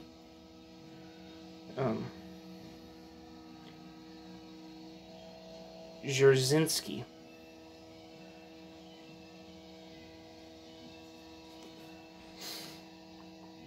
The center never functioned as a separate group, but the decision establishing it did serve as the textual basis for the legend proclaimed in the official history later on that Stalin was the man in charge of the uprising. See Chapter 10. Lenin, returning to his hiding place, penned a lengthy reply to the opposition. Abandoning his own earlier reservations, he swept aside all scruples about majority support for the party by refusing to allow the question even to be raised. Quote, "To doubt now that the majority of the people is following and will follow the Bolsheviks means shamefully to vacillate and in practice to throw overboard all the principles of proletarian revolutionism, to renounce Bolshevism completely." End quote. Delay, as Lenin had constantly insisted, was intolerable. Quote, "The position of those who, in arguing about the mood of the masses, attribute to the masses their own personal lack of character, is hopeless." End quote. Lenin's letter, obviously aimed at Zinoviev and Kamenev, without mentioning their names, was published in the party organ, The Workers' Path, Robachi Put, by installments on October 19th, 20th, and 21st. The issue for October 20th included a rejoinder by Zinoviev, protesting that his views were by no means as pessimistic as those which Lenin had attributed to him. Appended to these statements was a surprisingly conciliatory note by the editor, Stalin, quote, "We hope that the matter will be considered as closed with the statement by Comrade Zinoviev. The sharp tone of Comrade Lenin's articles does not alter the fact that we are fundamentally in agreement." End quote. In the meantime, the Zinoviev-Kamenev statement on October 11th had leaked out to non-party circles. On October 17th, Gorky's Novaya Zhizn published a report by the Menshevik internationalist, the former right Bolshevik, Bazarov, that, quote, "a handwritten leaflet was distributed in the city speaking in the name of two leading Bolsheviks against the move," end quote. Kamenev responded in Zinoviev's name and his own with a note in Novaya Zhizn, or Zhizn, Z-H-I-Z-N, I have no idea how to pronounce that, reiterating their view that an uprising would be a desperate gamble. They denied that the Bolsheviks had set a date for insurrection and tried to disguise the fact that the Central Committee had, over their opposition, actually decided on the uprising. No one, evidently, was deceived or mollified. To Lenin, this published statement by Zinoviev and Kamenev was the most heinous offense they had yet committed. He instantly replied in rage, quote, "On the most important question of battle, on the eve of the critical day of October 20th, bracket, the date originally scheduled for the uprising, end bracket, two, quote, leading Bolsheviks, end quote, attack an unpublished decision of the party center in the non-party press. Can one imagine an action more treacherous, more strike-breaking? I will fight with all my power for the expulsion of them both from the party," end quote. The following day, October 19th, he denounced the two oppositionists to the Central Committee and, rightly anticipating qualms about expelling them, wrote, quote, "The more outstanding," end quote, "the strike-breakers, the more imperative it is to punish them immediately with expulsion. Only in this way is it possible to make the Workers' Party healthy, to cleanse ourselves of a dozen characterless intellectuals and with solid ranks of revolutionists, to march with the revolutionary workers," end quote. Here was the real Lenin speaking. On October 20th, the available members of the Central Committee assembled, without Lenin or Zinoviev, to deal with the breach of discipline. Sverdlov read Lenin's letters demanding that Kamenev and Zinoviev be disciplined. Trotsky, seconded by his friend Adolf Ioffe, I-O-F-F-E, also a former Mezryanets,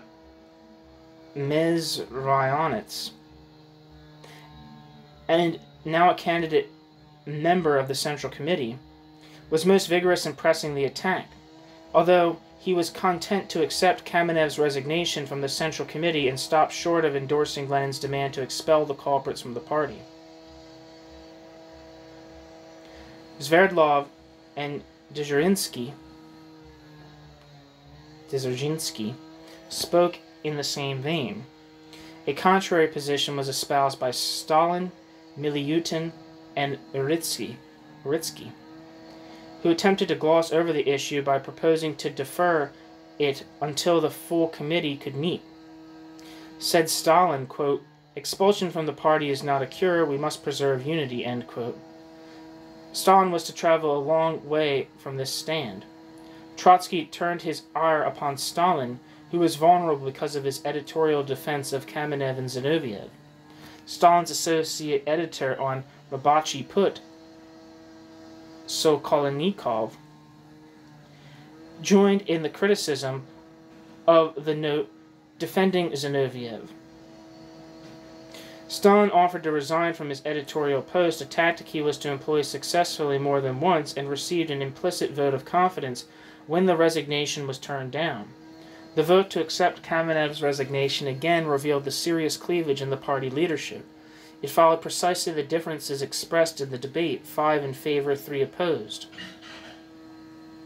The Bolshevik leaders then threw themselves in the effort to seize power. Lenin reiterated his insistence, hardly becoming to a Marxist, that success depended on mastering the art of insurrection. Military action in the last analysis would be decisive. Quote, "The success of both the Russian and the world revolutions depended upon 2 or 3 days of struggle." End quote. Trotsky and the Military Revolutionary Committee had completed their plans by October 23rd, and on October 24th the party was ready to move. Kamenev came back shamefacedly to participate in the uprising and to chair the Second Congress of the Soviets. On the following day, the October Revolution was engraved in the annals of history by armed workers and mutinous peasant soldiers, and the Bolsheviks were in power. Their swift triumph proved how unfounded were the Marxian qualms of the Bolshevik right.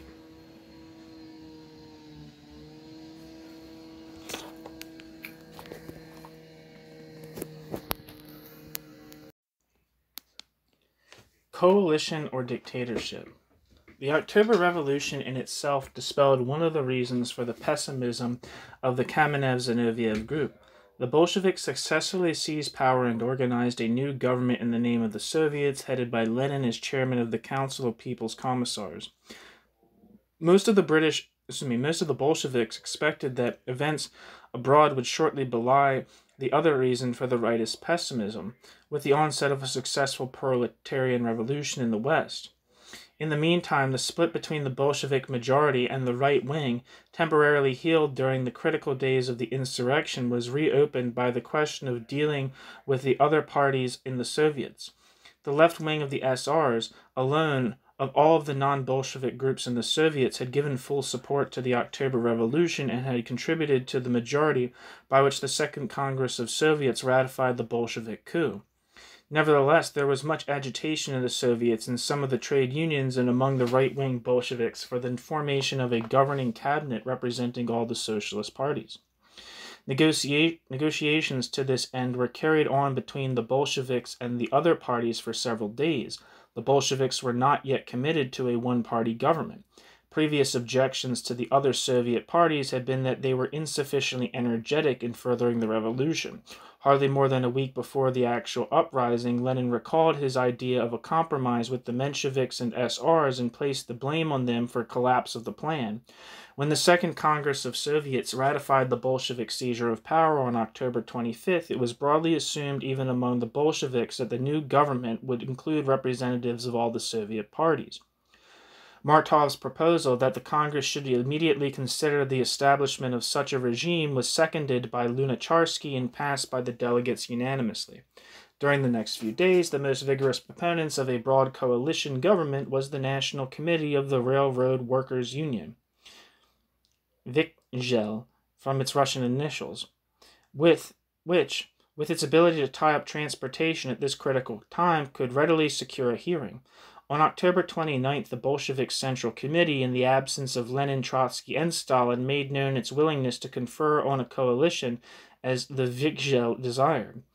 Kamenev made himself the Bolshevik spokesman and persuaded the Central Executive Committee of the Soviets, 2/3 Bolshevik and the rest largely left SR, to authorize the desired conference.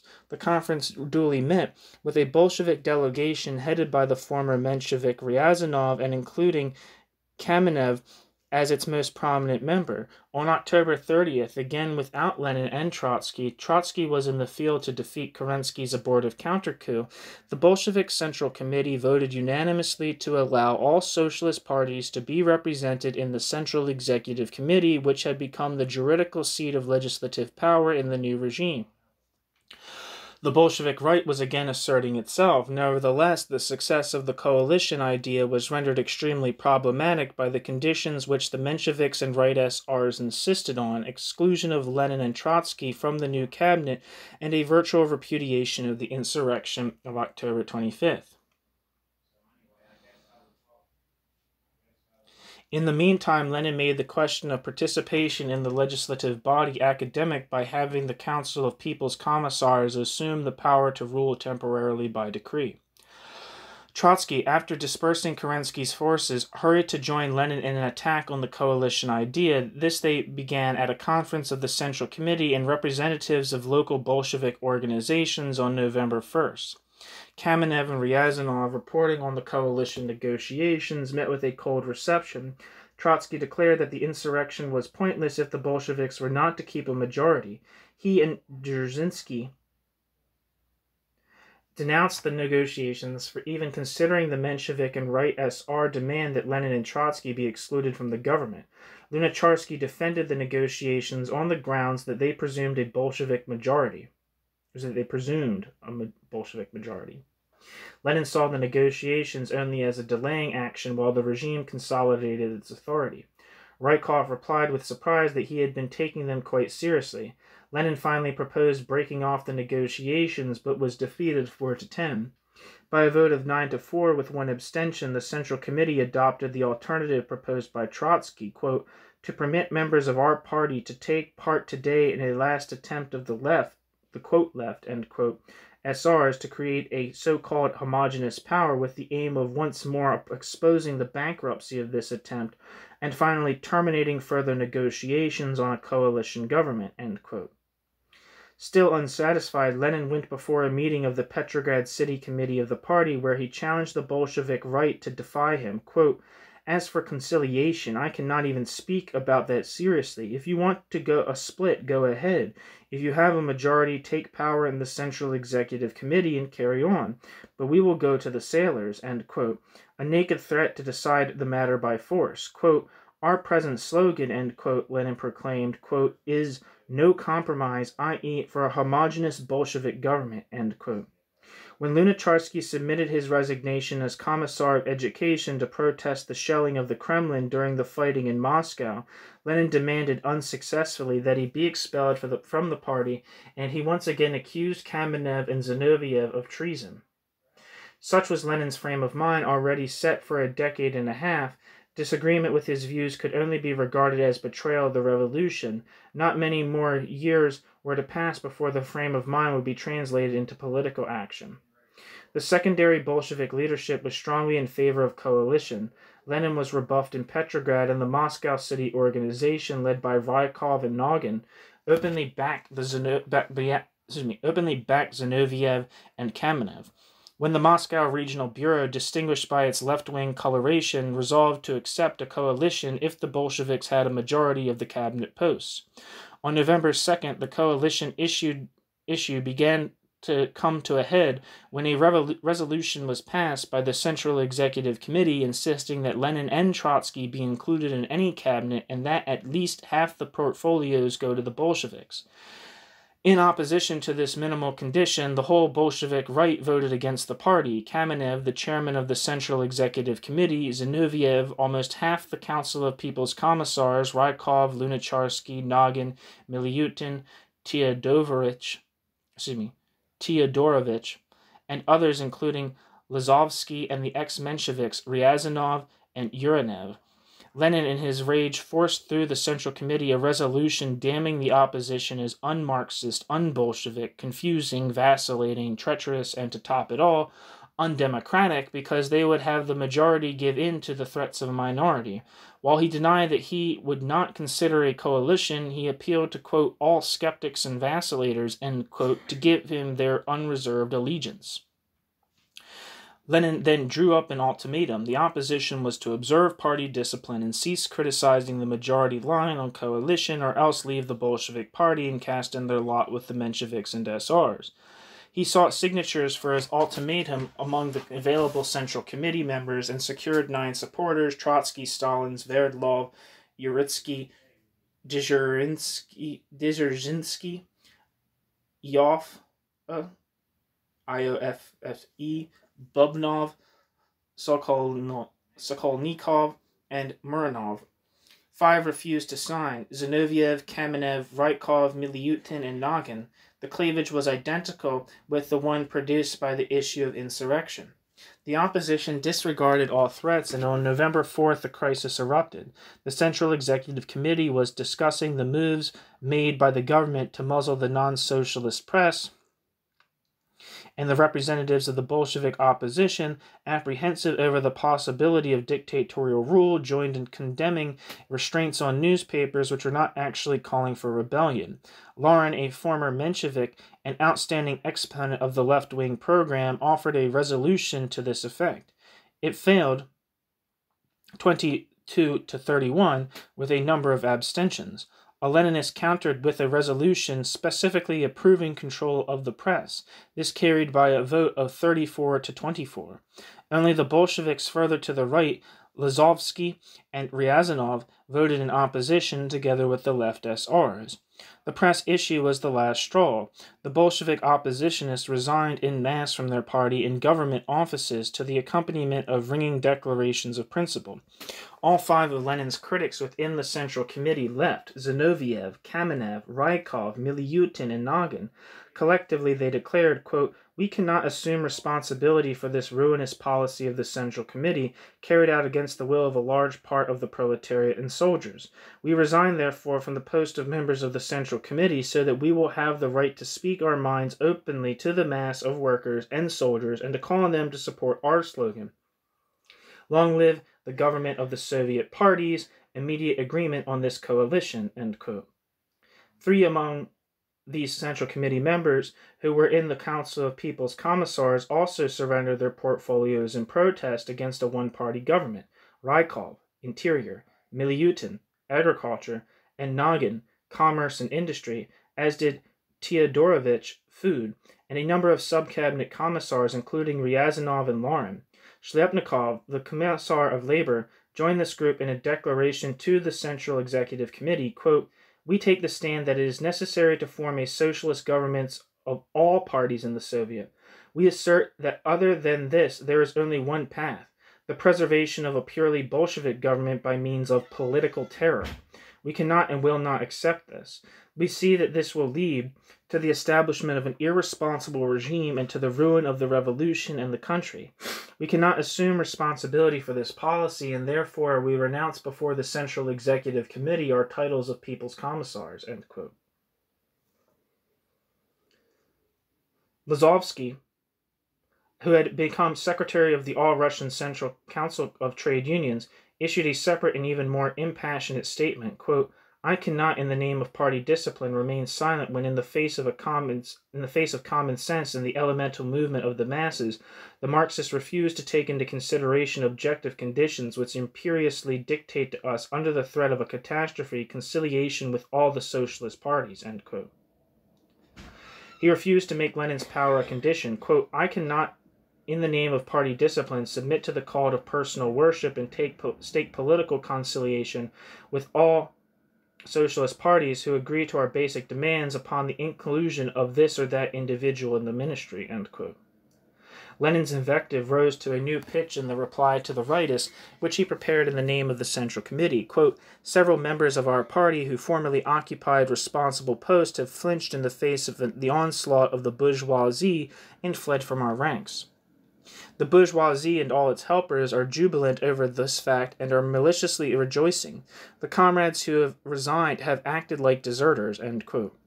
But this defection, Lenin assured the party, would no more deflect it from its source deflect it from its course than did the, quote, strike-breaking, end quote, of the two deserters, Zinoviev and Kamenev, before the uprising. Quote, there is not a shadow of vacillation among the masses, end quote. Lenin still affirmed his willingness to enter into a coalition where the Soviets and Bolshevik majority were accepted. He actually criticized the left SRs for failing to accept the Bolshevik invitation to join the new government on October 25th. But with no effective leadership or coherent organization, the opposition to one-party rule quickly collapsed. On November 7th, the opposition lost one of its principal leaders. Zinoviev came to realize that history had not taken the turn he expected, and he humbly recanted, quote, under such a state of affairs, we are obliged to reunite with our old comrades in the struggle. This is a difficult time, a time of extreme responsibility. It is our right, our duty, to warn the party from errors. But we remain together with the party. We prefer to make mistakes together with the millions of workers and soldiers and to die together with them rather than go off to the side at this decisive historical moment. Dissensions may remain with us, but in the given state of affairs, we are obliged to subordinate ourselves to party discipline and to conduct ourselves as did the left Bolsheviks when they were a minority on the question of participating in the pre-parliament and bound themselves on this matter to carry out the policy of the majority, end quote. Quote, there must not be any split in our party, end quote. I think that was all one quote, but I split it into two because it's like that last line was separated by a space. Anyway, end quote. And that was Zinoviev. Zinoviev's compunction about a stable and democratic regime had yielded before the fear that he would be excluded from the community of revolutionary faithful. Such an anxiety, to use the Marxist simile, quote, runs like a red thread, end quote, with curious persistence throughout the history of opposition activity in the Russian Communist Party. Zinoviev was quickly reinstated in the Central Committee. Considerations of principle were stronger among the other opponents of the one-party government, and they maintained their stance of defiance until late in November. In the meantime, much of the ground for their protest had disappeared, as agreement between the Bolsheviks and the left SRs on a coalition government was finally worked out. One more crisis was still to be passed before the right opposition of 1917 dissolved. This was the final hurdle on the path to unabashed party dictatorship, the question of the Constituent Assembly. Before taking power, the Bolsheviks had steadfastly endorsed the convocation of the Assembly. Not knowing what else to do, they allowed the elections to proceed as scheduled in November. The results were something of a shock. The Bolsheviks won only about 1/4 of the votes against an overwhelming SR majority. Again, the Bolshevik Party was beset by the issue of caution and legal scruple versus bold and forceful action. The Bolshevik right, including Zinoviev, Ryazanov, Lazovsky, who were joined by Bukharin on this issue, hoped for some kind of quasi-legal solution. The left-winger Uritsky, who had joined the Bolsheviks with Trotsky, complained, quote, some comrades are now of the opinion that the Constituent Assembly is the crowning work of the revolution, end quote. While it was becoming increasingly apparent that only a forceful solution of some kind could preserve the Bolshevik government, Bukharin proposed expelling the cadets and having the left wing of the assembly continue to function. The Bolshevik right won control over the party's delegation to the assembly. In the bureau elected by the Bolshevik delegates on December 2nd, the most prominent members were Kamenev, Stalin, Rykov, Nagin, Miliutin, Larin, and Ryazanov. The Central Committee, with ample justification, declared that the Bureau was dominated by right-wing views, and it finally felt constrained summarily to dissolve the Bureau. Bukharin and Sokolnikov were appointed to lead the Bolshevik fraction, an early instance of a practice destined to assume decisive import. The issue was settled when the fraction endorsed Lenin's theses, making plain his intention to disperse the Constituent Assembly by force. The last echo of the 1917 opposition came from the die-hard right-wingers Lazovsky and Ryazanov. Clinging tenaciously to the principles of democratic legality, they voted no when the Central Executive Committee approved the dispersal of the Constituent Assembly.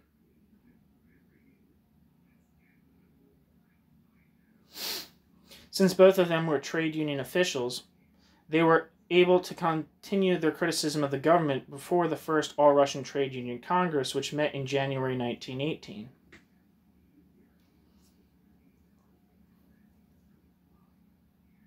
The issue was trade union independence from the government, a subject which was to generate much friction in subsequent years. On this first test, the opposition to centralization went under, and the Congress resolved, quote, trade unions will become instruments of state authority, end quote. Lazovsky was expelled from the Bolshevik Party, and not until the end of 1919 did he return much chastened.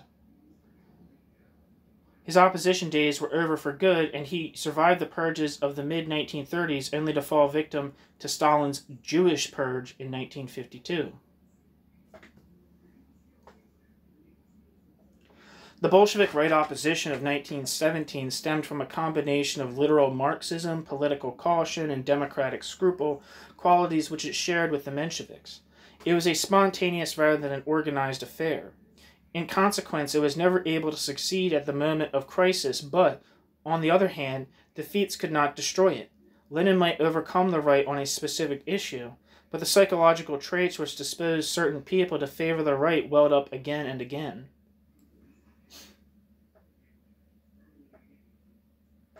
It is possible to distinguish three contributing groups in the 1917 opposition, apart from the Bolshevik defensists who left the party in April. The main body of the Bolshevik right was the group led by Kamenev and Rykov, and after the middle of the year by Zinoviev as well.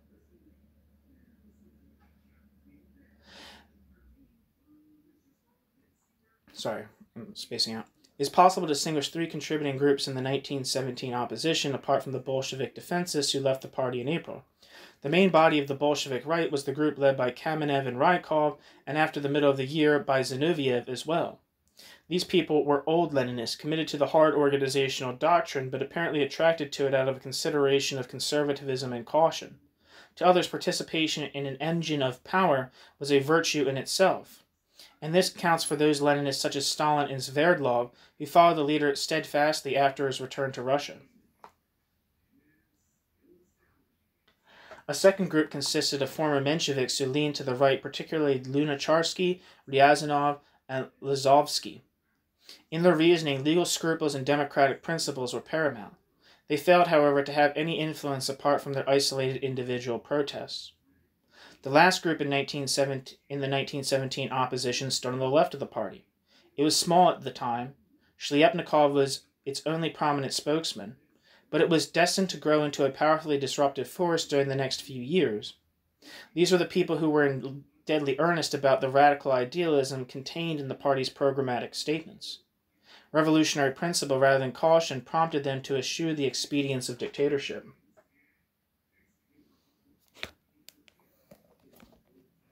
End of chapter 2.